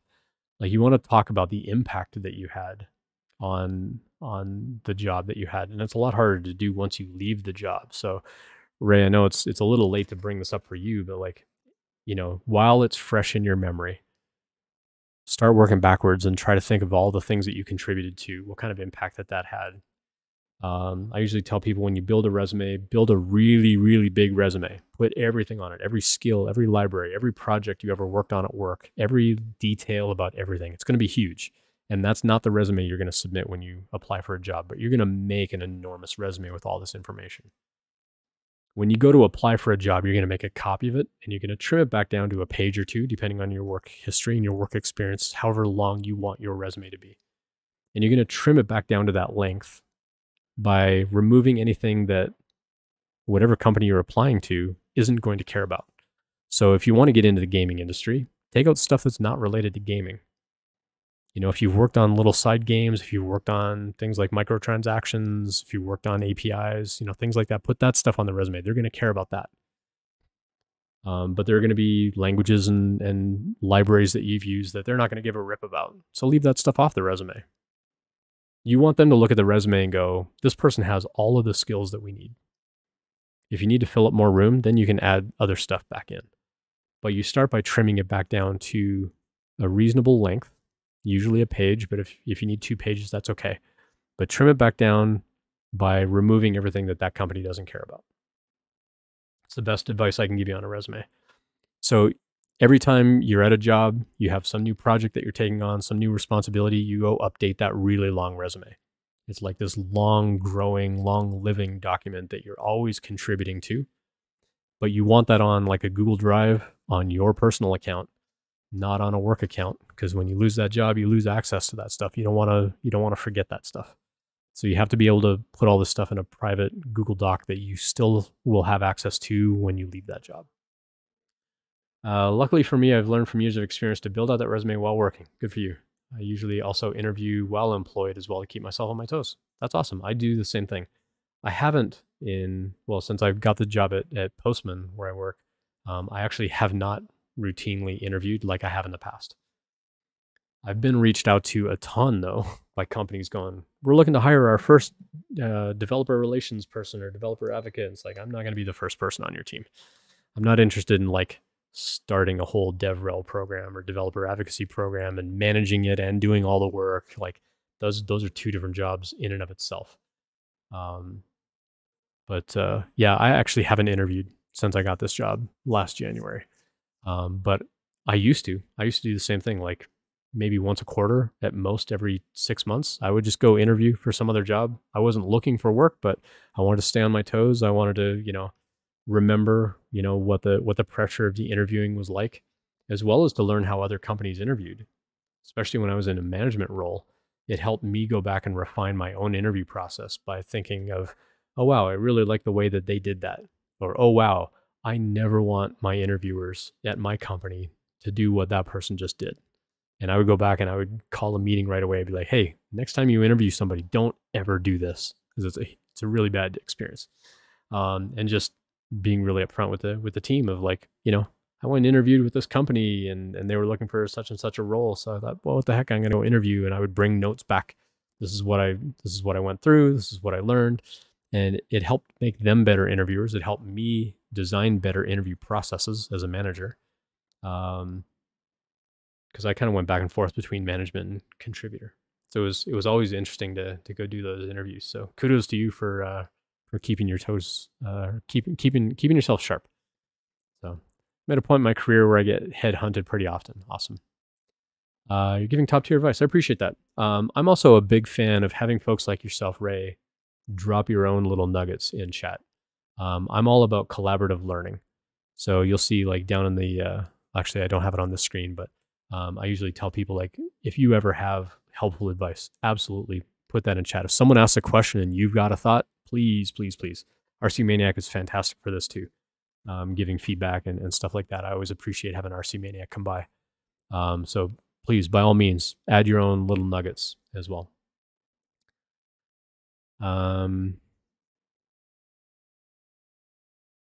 Having a look through here. I know I missed a bunch of stuff in chat, so I'm just kind of going to go back here. So Juggling says, with tech layoffs and recession now being shown more in the media, is there an update to my recommendation for new people to get into tech? I always take in mind to make a project tailored to a company. That's a great question. So the advice that I started giving out last year was start building a project as like a skeleton that you can kind of continue to bolt other things onto, where you show the fundamentals of what it means to be a web developer. So maybe you need a little bit of HTML, a little bit of CSS, you need some back end. Depending on where your strengths lie, you can focus more on one or the other. But you want to show the fundamentals of the kind of development that you do. So if you're a front-end developer, you want to show, I know how the browser works, I understand the event loop, I understand HTML and CSS and how those events fire and how they're going to, make different things happen. You're going to show them React or components or whatever framework you use. If you're on the back end, you understand how those requests come in, how they get processed, how that routes through your code. But you're going to do things like authentication and databases, maybe session management. On the front end, you can do some amount of auth and session management as well, and cookies and things like that. But you want to show those fundamentals. What I don't want that project to become for you, though, is like, you must build a project with these 25 things, otherwise you're not a developer. Because I think those lists are garbage and they really contribute to the imposter syndrome that we just talked about a minute ago. Quite often I'll see people like, oh, you want to get into web development, you need to know these 10 things. Well, these 10 things are like enormous things. And for each of those 10 things, you got to go learn 5 other things. And so they make it sound really simple, like, oh, you can learn web development in 10 easy steps. Step 1, go learn these other 10 technologies. And step 2 is go learn another 10 technologies. And step 3, go learn what Docker is. It's like, these are all enormous tasks in and of themselves. Like, it's a lot harder than just telling somebody, like, go learn HTML and then go learn CSS and then go learn JavaScript and voila, you're a front-end developer. It's like, no, there's so much more to it than that. At the same time, though, you don't want to get caught up in, like, you must know these 100 things or you're never going to get through an interview. So I usually tell people, don't pay attention to those lists. Those lists are garbage. But you do need to be able to show the fundamentals of what it means to be a web developer. So whether you're full stack, front end, or back end, you need to figure out how you want to draw that line yourself. And then figure out, okay, what are the fundamentals that I need to show? If I'm dealing with incoming requests from a browser, it's probably going to be just GET requests, so I don't have to get into post and delete and whatever. But if I'm doing back end and I'm building out APIs, I need to be able to show what it means to build an API. I need to show what it means to be a back end developer. What's going to be more part of the back end than it would be on the front end? Well, get into the database, get into calling other APIs and services or whatever. And so you can build a project where you're showing the start of those fundamentals of, like, this is what I know. It doesn't have to be an enormous project. You don't want this project to take you months and months. It should be something ideally that you can build over a weekend or maybe over a couple of weekends, where you're just showing the core basics of the fundamentals of, I understand how to do routing, I understand how to take in a request, process it, and send back a response of some kind. And then from there, whether you're front end or back end, focus on the technologies for that. If you're doing full stack, you're going to have to do a little bit of both. But figure out, what are those core competencies that I need to be able to exhibit. And then that's the project that you're going to highlight on your resume and say, here are the fundamentals that I know how to do. And if you think about something new, then go in and add that stuff. Moko Made, showing up in chat. Moko Made, check it out. Look what I got. Let's go. About a Moko Made hat. What's going on? Good to have Moko Made coming by. Sorry, I don't have muscles like Derek, but let's go. Love supporting other streamers. I got my my Amish Ace beanie in the other day too. So anyway, thanks for dropping by, Moko Made. Moko Made has an amazing channel. Everybody go give them a follow if you're into, like, making stuff of any kind, whether it's leather, paint, 3D printing, like modeling. They have such a supportive community over there for people that make stuff. So I don't know if this is Derek or Devin, but thanks for dropping by. I'm making this really cool thing up here. It's 3D printing on my printer right now. It's a treasure chest with an octopus tentacle. It's not my model, but I went in and I digitally painted it. It's got like another day and a half or 2 days or something before it finishes printing. But yeah, it's a lot of fun. I've been 3D printing like lightsabers and stuff like that, and I went into Moko Made's channel to get some advice on hand painting it, and then I gave it to Amish Ace. And it turns out, I think Amish Ace was actually lurking in their channel, watching me ask for this advice, and then he gets it in the mail. He's like, "What the heck?" It was a lot of fun. Anyway, what was I talking about? So building out a project of how do I show the fundamentals of what we're doing, and then if you get asked by a company like, "Hey, we want you to do this take-home assignment," then you can say, "Well, hey, instead of building that whole thing from scratch, I've got this sort of skeleton project that I've started building where I can show these fundamentals. Is it okay if I just add some of that functionality on top of this project that I've already got?" And then you can kind of see the scope of everything that I know how to do. And I'm just going to take this thing that you want me to do and add it onto here. Or do you really, like, is it absolutely required that I make this a total standalone kind of thing? Sometimes it'll be a total standalone kind of thing, and you're going to have to make that, have that discussion with them and discern what you want to do. But when I was on my job hunt a year ago, I had a company say, we want you to build an API, deploy it, show us what you know about the cloud. And so I did. The next company that I was interviewing with, they're like, hey, we want you to build some code and deploy it. And I'm like, well, I just did this for this other company. You want to check that out? And I gave them the code. I showed them how to find it. And they're like, yep, that's enough. That's all we needed. Thanks. And I didn't have to go do another whole project. And so if you can start with the skeleton project or the scaffold of a project of, I know how to do these fundamentals. And if you want me to do this take home assignment, I'm just going to bolt it onto this thing that I've already got. Then you're going to find that a lot of companies, they might just look at that whole project that you've already got and be like, actually, that's all we need. That's fine. Like, we can see the logic of what you're doing, and we see that you know these fundamentals, like you're proving that you know this stuff. And if you can add their stuff into, or add their code into your code, it's showing them you know how to maintain legacy code to add new features and whatever. Like, these are all skills that they want you to have. And I think it's a lot more practical way of working, especially in the software industry when it's so rocky right now. I think that's going to be an easier way to go for a lot of folks. So. It is, Derek. Awesome. Well, thanks, Derek, for your community. Your community is fantastic. Thank you for sharing your knowledge and your wisdom and just the enthusiasm of helping people out. It's very, very much appreciated. I love lurking. I don't get to lurk every day, but I like having it on in the background and just doing the reviews and like really encouraging other people to keep going. I think is a fantastic way to build out a community and run a community. So I really appreciate that. So yeah, so hopefully that'll give some feedback to juggling about how to come up with these projects and things like that. Because I think if you can design kind of that core, like I say, fundamentals project, whatever you want to call it, and just highlight that on your resume and be like, I'm new in the industry, but I've built this thing to kind of highlight and showcase the fundamentals as I know them. And as I learn more things, I'm going to keep adding to this project. Like, that project's never really going to be done. But you don't want it to be this large, gangly kind of thing that just, whatever. But if they want you to build out a new project, guess what? You've already got a project that you can start with. It's already got some database. It's already got some auth. It's already got some sessions. It's already got some basic routing.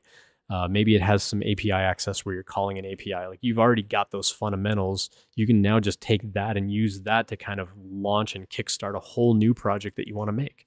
And you don't have to go reinvent that stuff every time. So it's also a good way of like forking that project off to go build something new. Culminator, good to see you in chat as well. Thanks for the follow earlier tonight. Budgets are being finalized. There's a ton of job postings ramping up right now. I think a lot of companies would be like, oh shoot, Salesforce and Amazon just laid off a bunch of people. Let's get them in here. Let's see some, get some of those folks in and get them interviewing and so on. So some companies are going to be vying for those people and really trying to target, like, if you used to work at Amazon, then, come work for us. I think there's going to be some of that. Me Machine Rex, thanks for the follow. Appreciate that. I used to have these lights behind me blink really fast when somebody followed. And then I thought about the accessibility of like lights flashing and being super bright and like how some people are really sensitive to that. So I actually slowed it down quite a bit, but appreciate the follow. So yeah, last Thursday we hooked up a Raspberry Pi to a Lego kit back here. So if you do exclamation point pew pew, you'll hear a little Darth Vader thing kick in. But let me change my screen over here. You might see it a tiny bit better. But you'll see the lights alternate on a couple of TIE fighters, as well as there's a cannon in here. Here we go. So that was a lot of fun to build. It's just a tiny little Raspberry Pi, and we wired all the wires in there. So one pin on the Raspberry Pi is like lighting up all the lights that you see on all the time. And then a couple other pins are like doing all the alternating lights. So it was a lot of fun. We did that last week. I've got another light kit for the BD1 robot that's sitting over here. And so we'll do that at some point. And then I've got an X-Wing fighter and a light kit for that. And then I've just got like just a bunch of other random Lego kind of kits as well. So I'm getting a whole new cabinet over here in my workspace. I know I don't have a cool camera angle like Moko made, showing all the bits and bobs of what I got going in here. But got little clusters of clutter like, oh, I need to find a place to put these books. So I'm just going to put them on the precipitous corner of this desk right now. But I'm going to be building out a whole new workbench next week. I've got a new tabletop coming in on Friday, and I'm going to build a whole new workbench on this side of where the screen is. Or I might take all this stuff and like shove it that way about 10 feet and build the workbench to be along this wall. And so you might show up on screen and you'll see a lot more of these lights in the background because there's actually 4 levels of these lights up the wall. And if I push all this stuff that way, you're going to get to see a lot more of that wall. So we'll see how that plays out. Not sure what's going to happen because like this TV will be, you know, half that height if I push it back that far. But we'll see how that kind of plans out over the coming weeks. But yeah, I'm going to be reorganizing some stuff in here as I get new cabinets and new workbenches and stuff. And so I might see if I can hook up new cameras. I sometimes have problems with the system handling the cameras I've already got, much less have a ton of other cameras. But I can't wait till we put that cam on a rail to move around the studio a bit. That would be awesome. So Derek, I actually just found these extrusions today because I've got 3 stream decks now, and I'm like, I want to put these extrusions together on an angle like this. And so I designed out a little 3D part that's going to fit in here. It's printing right now. I printed one earlier, but it ended up being way too big. But I modeled out a little 3D thing and printed it off, but it's too big. So I'm printing it slightly smaller, but I want this to sit at a 30-degree angle. And then I've got these smaller extrusions that are going to sit on here kind of as feet. And so this will lie down on the desk. And then I want to find a way to mount the stream decks on this rail here. So it won't be a camera panning back and forth, but I'll have a place to mount my stream decks on an angle. So that's the next plan for that one. But yeah, I get into doing all kinds of neat stuff. I made there's a really popular headphone stand by Matter Hackers, and I upsized it quite a lot. And I pulled it into my slicer and put some color on it and printed that out. But it was so big it was in 2 parts. But now it's big enough that I can fit my headphones and have the charging plug come off the bottom here, and the charging cable doesn't like bend at a weird angle on my desk because the other one used to be a lot shorter. But it was fun just digitally painting that. So that's not hand painted. That was all done by my printer. But it was a great little model. So I like doing more practical stuff these days than doing the goofy stuff. But the goofy stuff is fun too. Getting into like, I work for a company called Postman, and our logo is a little astronaut. So I made these little Postmanaut figurines. So I'm sending this one. I've got another one in white, and I'm actually going to be sending these to some coworkers. And then I printed them in resin as well. So these are actually done on a regular 3D printer. This one's done on a resin printer. And so part of what I want to do on the stream on Thursday nights is go into more maker mode where I'm like, here's how I post-process a 3D print. How do I sand this stuff off the bottom? Do I need to fill in these drain holes or not? And then how do I paint this? You know, this one's also got lightning bolts on his faceplate where this one didn't.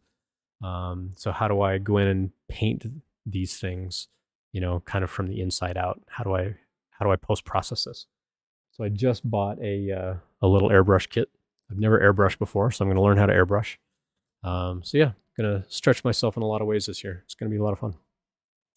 Is it MakerBot? Oh yeah, it is MakerBot, not Matter Hackers. You're right. Thanks for the clarification, RC. So yeah, so my Thursday stream is going to be more maker stuff and setting up cameras on the workbench here where I do painting and post-processing and sanding and stuff like that. Buying this other stream deck now, I've got more buttons where I can like, you know, change which microphone I'm on and then change the camera views and things like that. And then I want to activate the lights based on, you know, if I'm going to work on the desk, I want to activate the lights and the cameras, you know, before I go live, all that kind of stuff, just so that stuff's a little more prepared. And then I got channel point redemptions for changing the beanie. So I'll swap between my Moco Maid and my Amish Ace. And I've got like a handful of other beanies and hats and things like that that I'll rotate through. But man, I really love the leather imprint on the Moco Maid stuff. You guys do some really cool work. Yeah, it's good stuff. Postman, that's cool. It's fantastic. It's a fantastic tool. I always advocate. Appreciate that. So yeah, I'm actually, I'm kind of the program manager now for our live stream that happens every Thursday in the mornings. So that's a lot of fun. So if I'm not the one on the live stream, then I'm going to be sort of facilitating and moderating and stuff like that.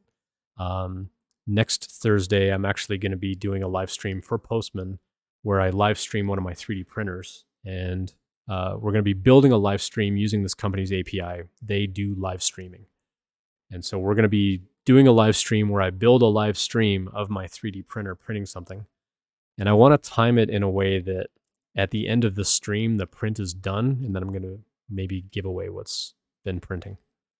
So I put a little teaser on LinkedIn where I said, I'm not saying I'm going to give something away, but I'm definitely not saying that I'm not giving something away. Wait, I think my grammar on that's wrong. I wanted to give the impression that I'm actually giving something away on the stream. Anyway, I'll figure out the grammar on that. But yeah, we're gonna make a live stream of a 3D printer, and then I'm gonna give away what I'm 3D printing. So I need to figure out something that I can 3D print, start the night before, so that it's finished. And because I want to do, like maybe do more of these little like Postmanaut figurines or something. This will take like 10 hours or 15 hours or something to print this thing. So I have to start it the night before because our stream's only 90 minutes long at most. So I have to start this ahead of time. So it'll be like mostly finished. And then like it'll just finish printing the helmet or whatever on the stream. And then I'll be like, all right, this thing's done. Who wants it? Or something like that. So I'm taking the approach that it'll be a lot easier to ask my manager for forgiveness when I offer to ship that thing around the world and have the company pay for the postage than to ask for permission ahead of time. So that's what I'm going with. Double negative the statement. Yeah. I wanted to like word it in a way that people are like, wait, is he saying he's actually giving something away? That's what I wanted to go for. I need to fix that. So yeah, so I'm gonna change up the work area / studio. I also want to get a contractor in here and like insulate this thing and get some soundproofing in here because everybody in the house on the ground level of the house can hear what I do down here in the basement.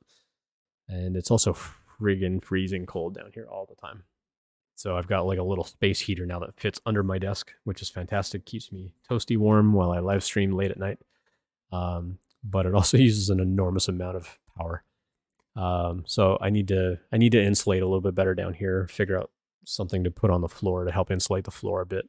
So yeah, I'm thinking this desk is either going to shove that way like 8 more feet and build another workbench here where you can kind of see like the painting and stuff I do, or I'll just build the other workbench over here and I'll just like leave this desk and go around to the other desk or something. But I think it'd be better if I push this stuff out that way and you'll get to see more of the wall back here. And then, so yeah, my to-do list, if you do bang to do, you'll see I've got ideas like I want to hang up that dark saber on these little wedges in between my nanoleaf lights. So those are just little 3D printed things, but I want to make those 3D things, or at least make a couple of them that will actually go into a stud and then have little hooks come out kind of like a pegboard that I can hang that dark saber on. Like I want to do stuff like that and maybe get some little shelves for the Lego stuff. If anybody knows Babe Ross here on Twitch, this is one of her paintings over here. And I've got a second one of her paintings. And it's over on another part of the basement, but I love to showcase stuff that other people do. So the Spider-Gwen, it's yeah, let me grab that.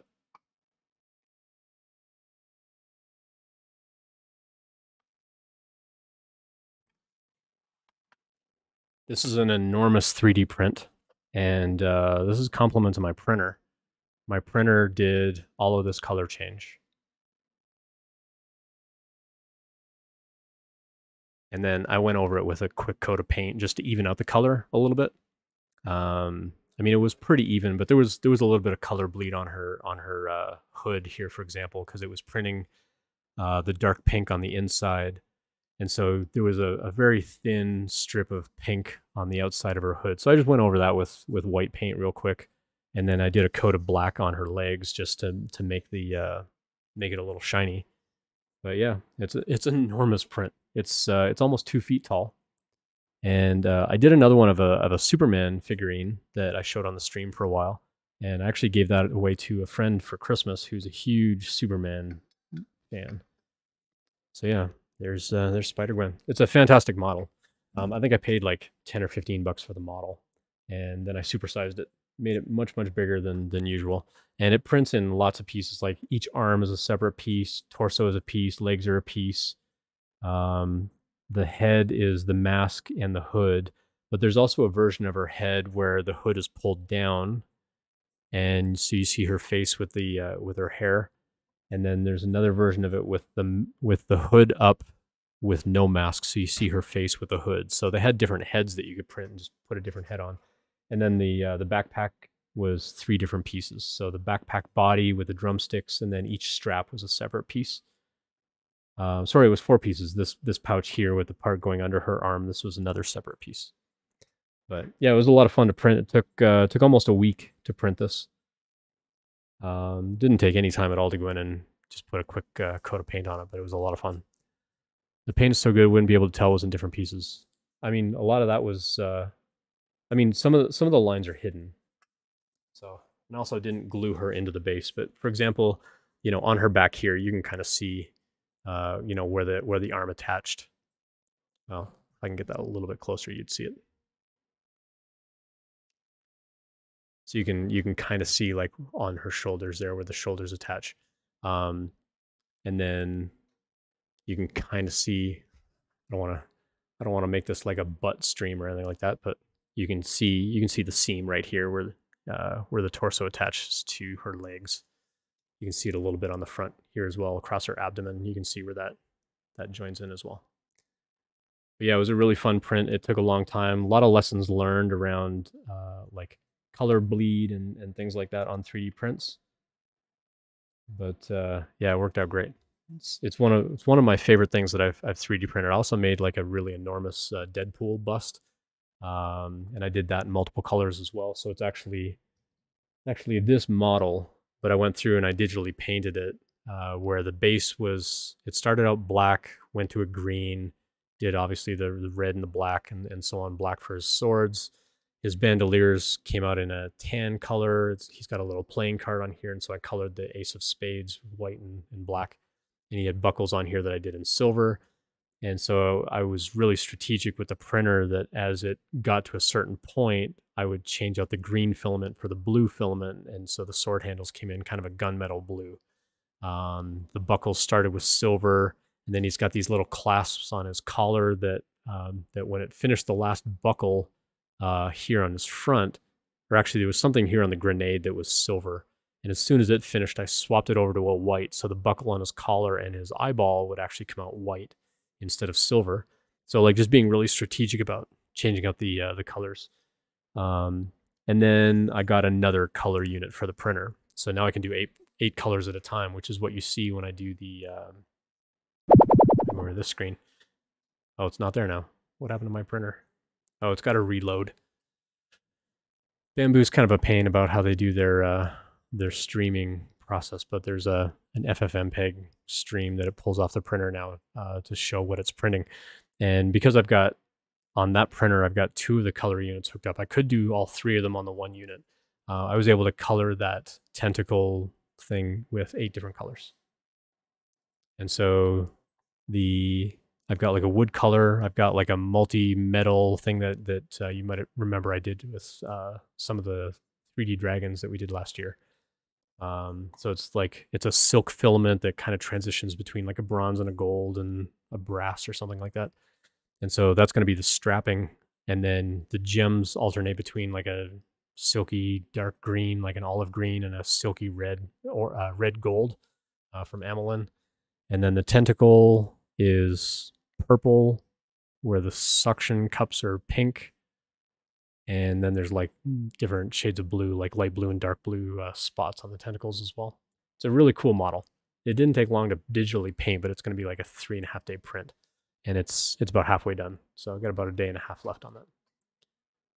So it's fun doing that kind of stuff. So that's the kind of stuff that I want to do giveaways. Like the tentacle treasure chest thing is probably going to be like the big giveaway that we're going to do this quarter. I'm not going to give away Spider-Gwen. But if somebody wants to buy Spider-Gwen, you can make me an offer on Spider-Gwen. I really like that. So many statue models come modular so you can have different masked, not masked faces. Yeah. Yeah, it was pretty neat. And so the designer that made this and the Superman one also made a Batman model, where he's standing on the bat signal. And so I actually want to put LEDs in the bat signal as well. So I want to print that one next. I got to figure out what colors I want to use for that one. I've got a filament. I think it was from Prusa, and it's called Gentleman's Gray. And it was basically meant to be a Batman color. It's kind of that Batman gunmetal gray sort of color. So I'll probably do his cape in that, and then find like a light gray for his suit. So yeah, it'll be pretty fun. Dad joke of the day. All right, dad joke of the day. Doctor, I swallowed a spoon and need to get it out. Doctor said, all right, just sit down and don't stir.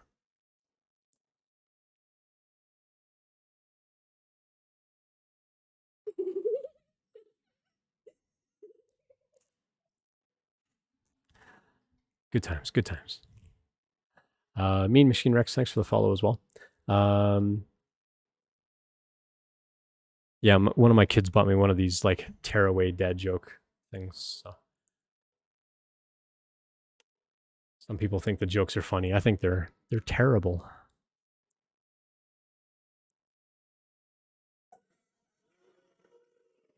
Oh, I thought that was funny. Apparently not. Anyway, yeah. What else is going on? So we kind of got the shape of the design for the website.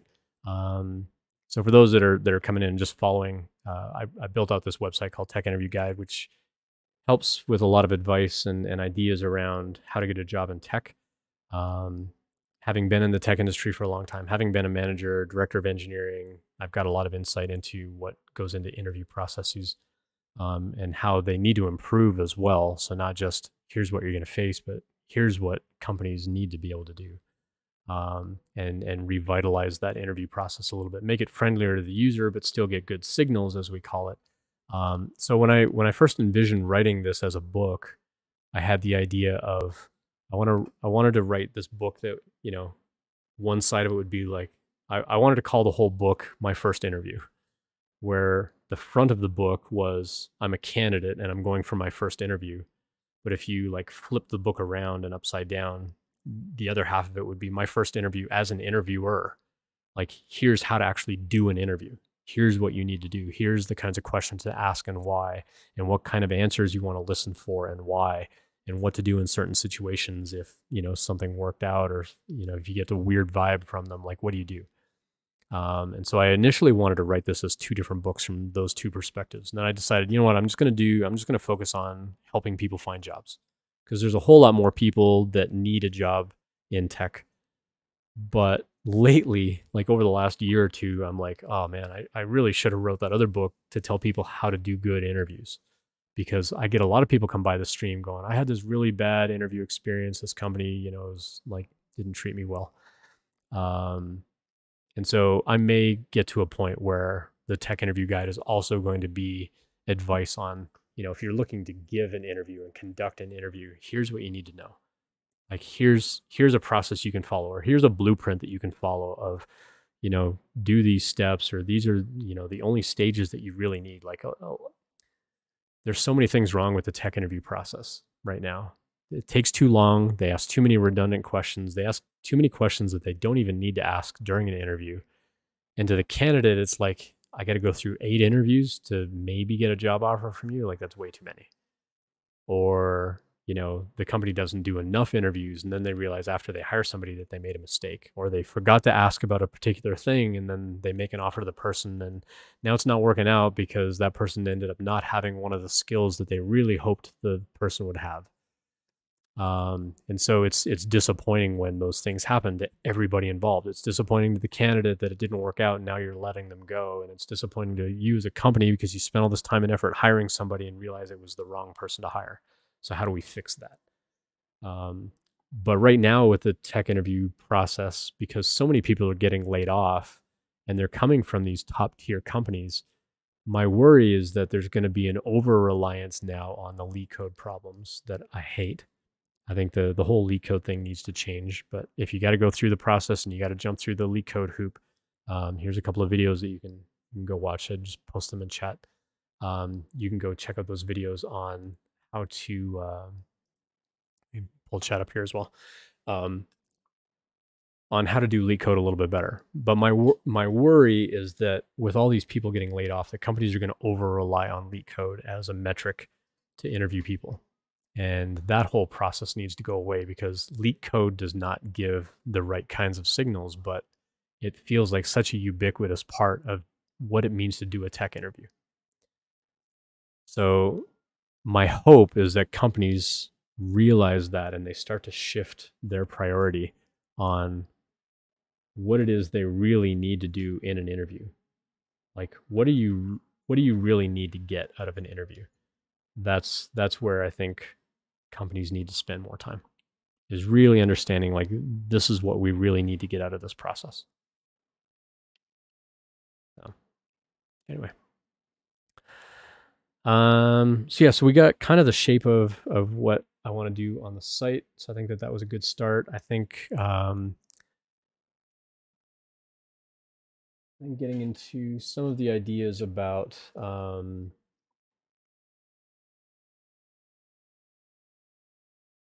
of that flow chart kind of idea that I had for the site of this is where I'm at in the interview process, or this is where I keep falling off in the interview process. What do I do? And being able to call in some of the YouTube videos that I've been making over the past year and a half and figure out, is there a way that I can blend this stuff a little bit better to get people, like not just to get eyeballs on the YouTube channel, well, that's part of it, but to have more of those resources put together in a more cohesive way, so that I don't have to tell people like, hey, I've got this website and I've got this YouTube channel and I've got a audio podcast that you can go listen to and I've got this and I've got that and you can book my time and I do mock interviews. It's like I want to give them one spot where they can go see this stuff or find this stuff. I think that that's going to be a little more beneficial for people. So that's basically what I wanted to kind of plan out and design out tonight as part of that website revamp. And then change some of the images and stuff on there too. So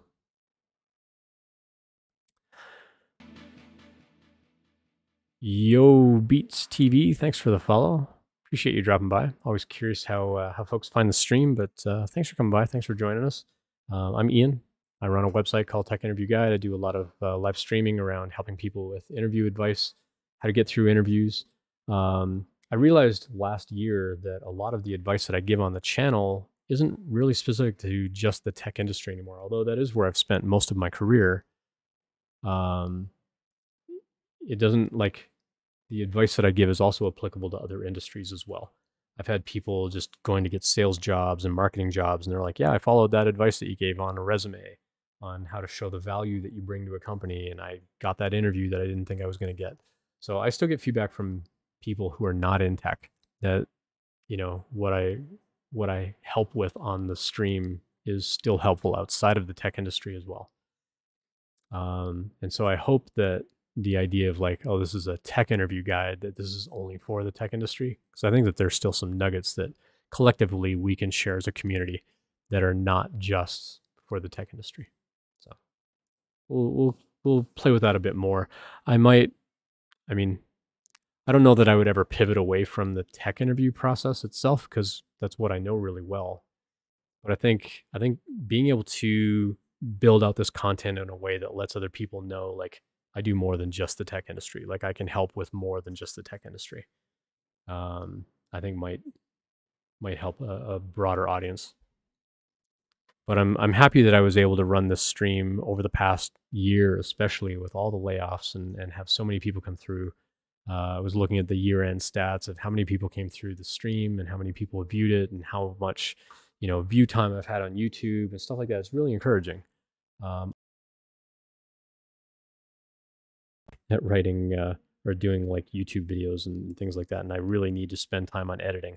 I just don't want to. You know, I think I want to.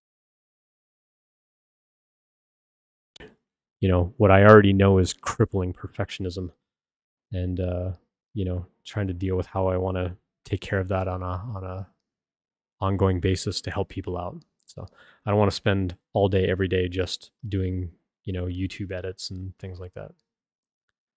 I had somebody actually quote me to help edit some YouTube videos. They wanted like $500 per video.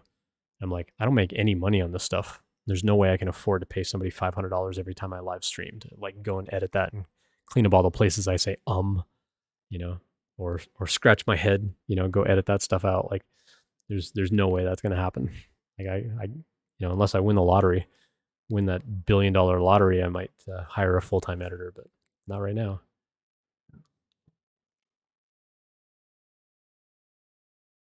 But yeah, if anybody's got thoughts on other stuff that you think should be on the website as far as advice and things like that, I'd love other input on content that's missing. I know I've got like a whole bunch of chapters on there that I haven't even finished yet. Like the chapters on negotiation, I'm like, oh yeah, I'm gonna get around to that. It's been like 2 years and I have yet to go back and actually write that content.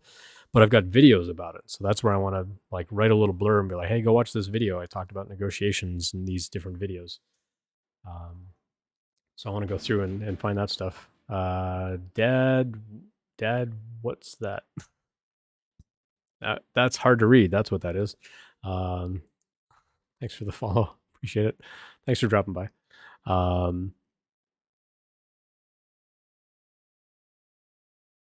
me go catch up on chat here. It looks like I missed some stuff. Had a few friends who are really good at LeetCode, show a lot of ambition. They got interviews, but their interviewers shot them down, quickly dismissed them. Why do you think recruiters do this? So there's more than just LeetCode. Like LeetCode is just a small portion of what the interview process is. And when I say LeetCode, what I really mean is like there's a demonstration portion of the interview that we have to go through. Ours is one of the few industries where you say, I know a skill, and they're like, prove it. Okay, you've proved it. Now we'll give you the job because you proved it better than somebody else proved it. But there's a demonstration portion of the interview that we have to get through. There's no getting around that. We have to demonstrate what we do because we don't have things like, oh, I went and got a journeyman's ticket in doing electrical work. I'm an electrician. Here's my journeyman's ticket. I've put in so many hours. Here's proof that I've put in that many hours. And they're like, okay, cool. We'll hire you as an electrician for this construction job. Or I'm a plumber, or some other blue collar type of work where they actually do licensing and proof of what you can do. We don't really have that in the tech industry. And some people will argue it's like, well, we have certifications. Like I went and got that AWS certification, so clearly I must be qualified. It's like, yeah, but I still want to watch you log into AWS and do the thing. And it's a very unfortunate part of what we have to go through in our industry.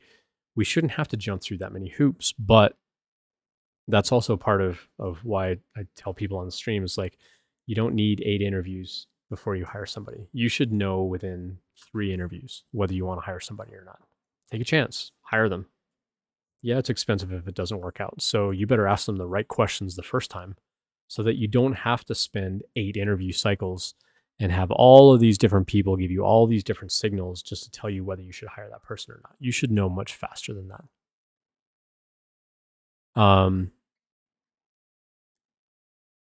So I think why do recruiters shoot people down after LeetCode? I mean, if they got to that point, then they've passed all of those other parts. They're not going to say, well, they failed the behavioral questions, but let's give them the technical interview anyway, just to see, just in case. Maybe technically they're smart. Well, if they didn't pass the behavioral questions, companies aren't going to want to hire them anyway because it means that there's a fundamental flaw in how that person is going to interact on your team, and you don't want to hire them anyway. And so most companies will say as soon as you fail a portion, you don't progress on to the rest of the interview. They just drop you as a candidate at that point.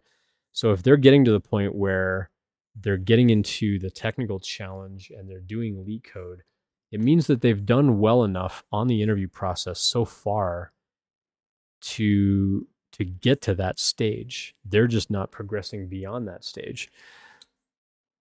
The good news is you can practice LeetCode. You can get better at LeetCode. The downside is it takes time. And if you're looking for a job, time tends to be the thing you don't have as much of. And so I think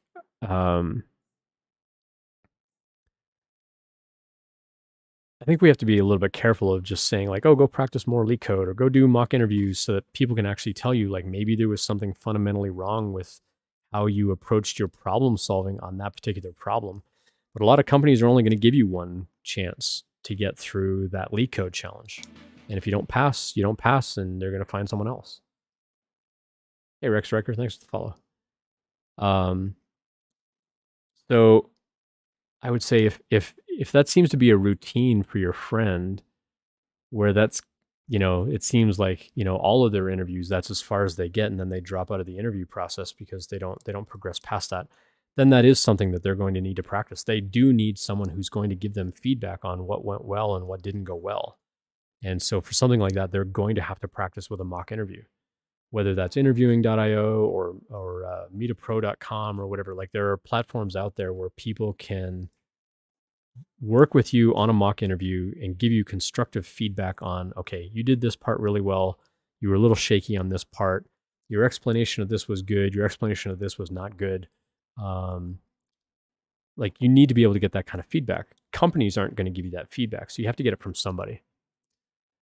The unfortunate part is a lot of these people are going to charge you for their time in order to do that. But hopefully it's going to be valuable as far as like a return on investment. But it's tough to think about the upfront cost of, oh, I want to go do some mock interviews on interviewing.io and it's like $100 an hour. And if you're already unemployed, you haven't got $100 an hour to spend on mock interviews. So you want to do that as little as possible. Is there a way that you can practice for free? Well, there are some free platforms. Trying to think of the other one that people use. I had a referral code for them for a while. Who's the free platform? I just completely blanked. But there is a free platform out there where you can practice mock interviews with people. The problem is you don't know who you're getting paired up with. So you don't know what level of experience they're bringing. And you don't know whether they're actually going to give you a good mock interview, whether you're going to get good feedback at the end. Like you don't know whether they're also an entry-level developer or not. And so that's the downside to the free platform is you don't necessarily know what kind of advice you're going to get or if you're going to get actionable feedback or not. At the same time, it's free. So there is a notion of, you shouldn't expect a lot if it's free, but that's the only way that you're going to get better. And going back to some advice that I gave on the stream earlier tonight, if you can go to the company and say, hey, can you tell me like 2 or 3 things I did really well on that interview? Companies are generally happy to give you positive feedback on what you did well. They just don't want to give you feedback on what you need to improve because they don't want you to misinterpret what they say and make it sound like it was bias or discrimination or something like that. And now they're in legal trouble. So a lot of companies just have a flat policy, like we just don't give any feedback of any kind to anybody for any reason whatsoever, good or bad. But if you can get a company to tell you like, hey, what stood out? Like, what did I do really well that I can keep doing? Because I want to be able to improve. And so even if you can't give me all the feedback on stuff I need to improve, if you can tell me what I did well, I'll kind of read between the lines and figure out, what didn't go so well. But I think that that your friend specifically juggling, I think if they get some feedback from someone that they can practice a mock interview with, and get some feedback on like, is it their problem solving? Is it how they think about it? Did they just take too long on the design? Or was it a system design type of problem? Like what kind of problem was it? How did they answer? And get some feedback from someone else. Like find someone they trust that they can get that feedback.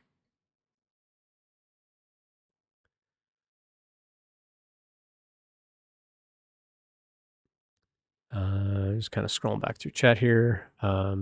Other devs weren't kidding when they told me the networking, interviewing, is another job in itself. Yeah, absolutely is. But networking, I think, is going to get you a job faster than just cold applying to jobs and hoping for the best.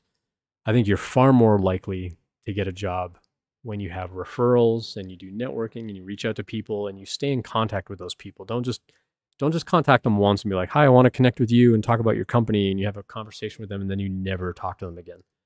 Like the whole point of building a network is to nurture that network and build those connections and make them Make them worthwhile. That's the point of building out that network. But yeah, Robo, so you really do have to infer, like, this is what I need to work on based on the feedback they do give you, because a lot of companies aren't going to give you the negative feedback. Like, they're not going to say, like, oh yeah, your answer to the behavioral questions were not good. But if you don't progress past that behavioral interview, you kind of know. But you're not necessarily going to know which question you didn't do well, or questions, if there were several. You're not necessarily going to know which ones were bad. So this is also why I give people a recommendation of recording your interview. Now, there are legalities to this, and I've covered this on the stream before. There are a handful of states in the United States where it is illegal to record a conversation where the other person does not know that you are recording that conversation. Most states in the United States, though, you do not need explicit permission to record a conversation as long as you are part of that conversation. Now, recording somebody else's conversation, like, I'm going to listen in on what my wife is saying to my kid upstairs right now, and I'm going to record that, and I'm not going to tell either of them that I recorded it. That's illegal. Pretty much everywhere, universally, that's going to be illegal. But if it's a conversation where you are one of the people in the conversation, you don't have to get permission in most states, but check the laws in your state. If it's legal for you to record that conversation, record that interview. Just have like a little digital recorder. I keep a little digital recorder here at my desk. And just record that interview. Don't put it online. Don't share it with anybody, but go back and listen to it afterwards. And if you're looking for help, then you can ask somebody that you trust, or come by the stream sometime and say, hey, I was asked this behavioral question in an interview. How would you answer that question? Or I was given this question and this is how I answered it. Can you tell me how I could improve that answer? I did a mentoring session earlier this week with somebody, and they were like, oh yeah, I got asked this question. This is what I said. And I'm like, well, what you should have said was, and they're like, oh, that would have been so much better to say. It's like, well, that's why you have to get help from other people that know what they're talking about. Because it's helpful to find people who have been where you are, and it's helpful to get their advice and their perspectives on things. But if you're not asking for that help, you're not going to get the help. Like, I'm going to be here twice a week offering help one way or the other. So if you need help, if there's something that I can help with, you can absolutely drop by and ask in the stream. Hey, if you get asked a behavioral question that says blah, blah, blah, how would you answer that question? I'll give you my thoughts on it.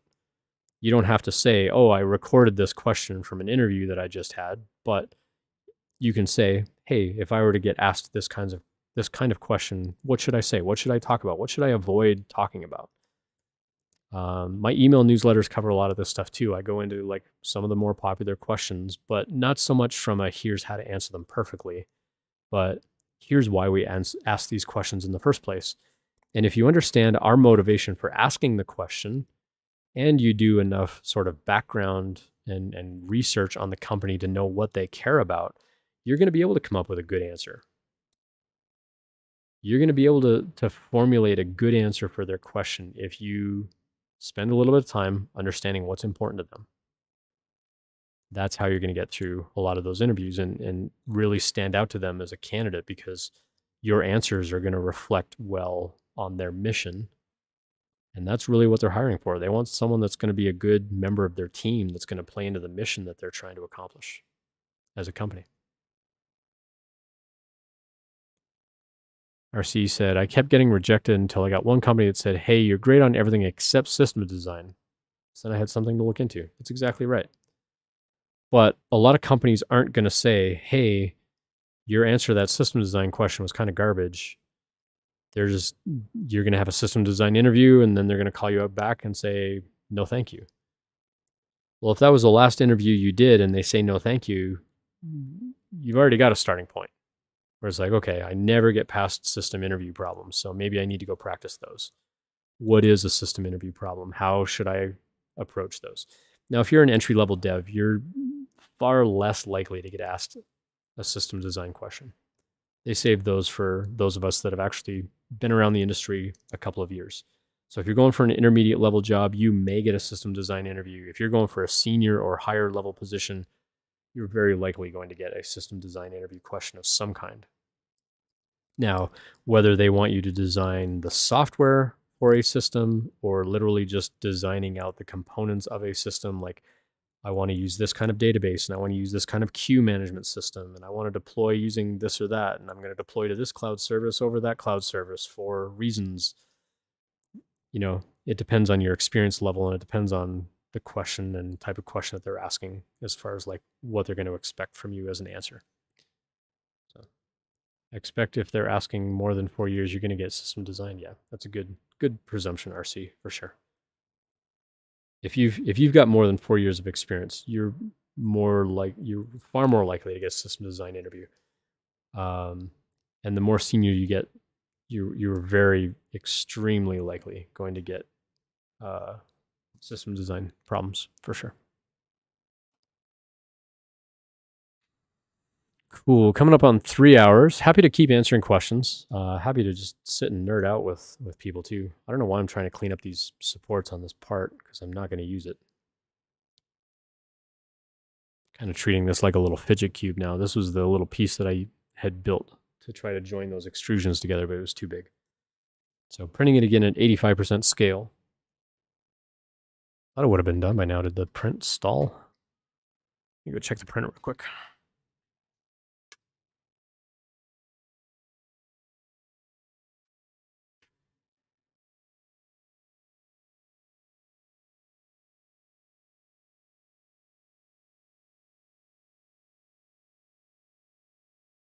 It didn't print because I'm an idiot.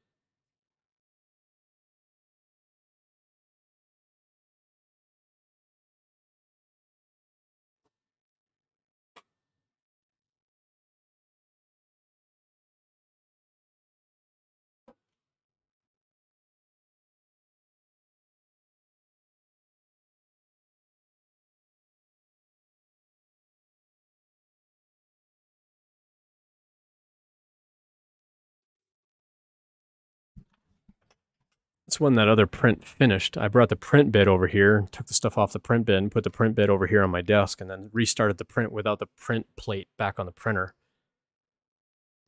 Gee, I wonder why it didn't adhere to the print bed. So spaghetti all over the place. And it's like spaghetti detection went off. So spaghetti detection worked great on the printer. So you start making some dinner. Dude, it's late out there. You're making dinner now? Ridiculous. Then I might be able to make some fun comments. It's like practically breakfast time for you over there on the East Coast. It's not dinner time. It's midnight snack time, like literally for you. You were in your office until 10? Wow. RC Maniac's been a little busy at work these days. Had some stuff going on. Alrighty, well, been going for 3 hours. Let's see. Chrissy Codes is online. RW Grimm is online. ODAT Nerd. Oh, we haven't, wait, when was the last time we, I don't remember when we last rated into ODAT Nerd.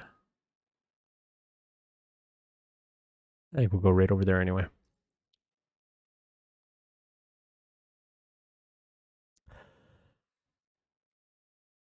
You got into the office at 4:30? Yeah, your hours are a little messed up, dude. I thought my sleep schedule was messed up. Actually, I just realized I restarted that print. I didn't mean to restart it. I'm gonna stop that print. Stop. Please stop.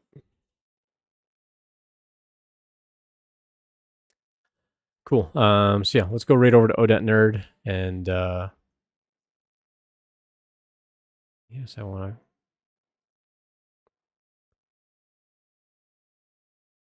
have a dialog box for the thing that's not.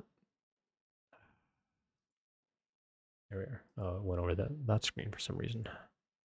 Yes, confirm. Confirm. All right, hopefully that stopped the print. Yeah, it stopped. All right, cool. So yeah, let's go right over to ODAT Nerd. We'll see everybody over there. Well, dude, thanks for coming by. Thank you so much for the questions tonight, everybody. Appreciate it. I'll be back on Sunday, and but only for a little while. So I'm probably going to start streaming earlier than usual on Sunday because I'm actually finishing up my Voron printer build with a couple of people in Denver. So I got to get down to the southeast corner of Denver by 1 o'clock. So similar to last week, I need to stop streaming around noon my time. So I'll probably start streaming a little bit earlier. I've got at least 1 or 2 resumes to do as resume reviews. Those tend to take 15 to 20 minutes. If you want a resume review for free, happy to do that. Even if you just want my perspective on your resume, if you think your resume is fine, but you just want another take, send it in. Happy to do resume reviews. So here's a link for it. You can go check that out. And Juggling, thank you for your questions. Really great to see you in chat again. Happy New Year to everybody if you missed the stream last week. So I'll be back on Sunday. We'll do some resume reviews. It'll be all career prep. You won't hear me talk about 3D printing, stuff like that. So we'll catch everybody over on ODAT Nerd's channel. Make some noise, be friendly. He's a really great guy. Loves helping people out and loves chatting about the stuff that he's doing. He does a lot of chatbot kind of stuff and really interactive chatbot things, and loves Python. I'm a huge Python nerd myself. So we'll go hang out over there, and we'll catch y'all on Sunday. Have a great weekend, and we'll see you next time.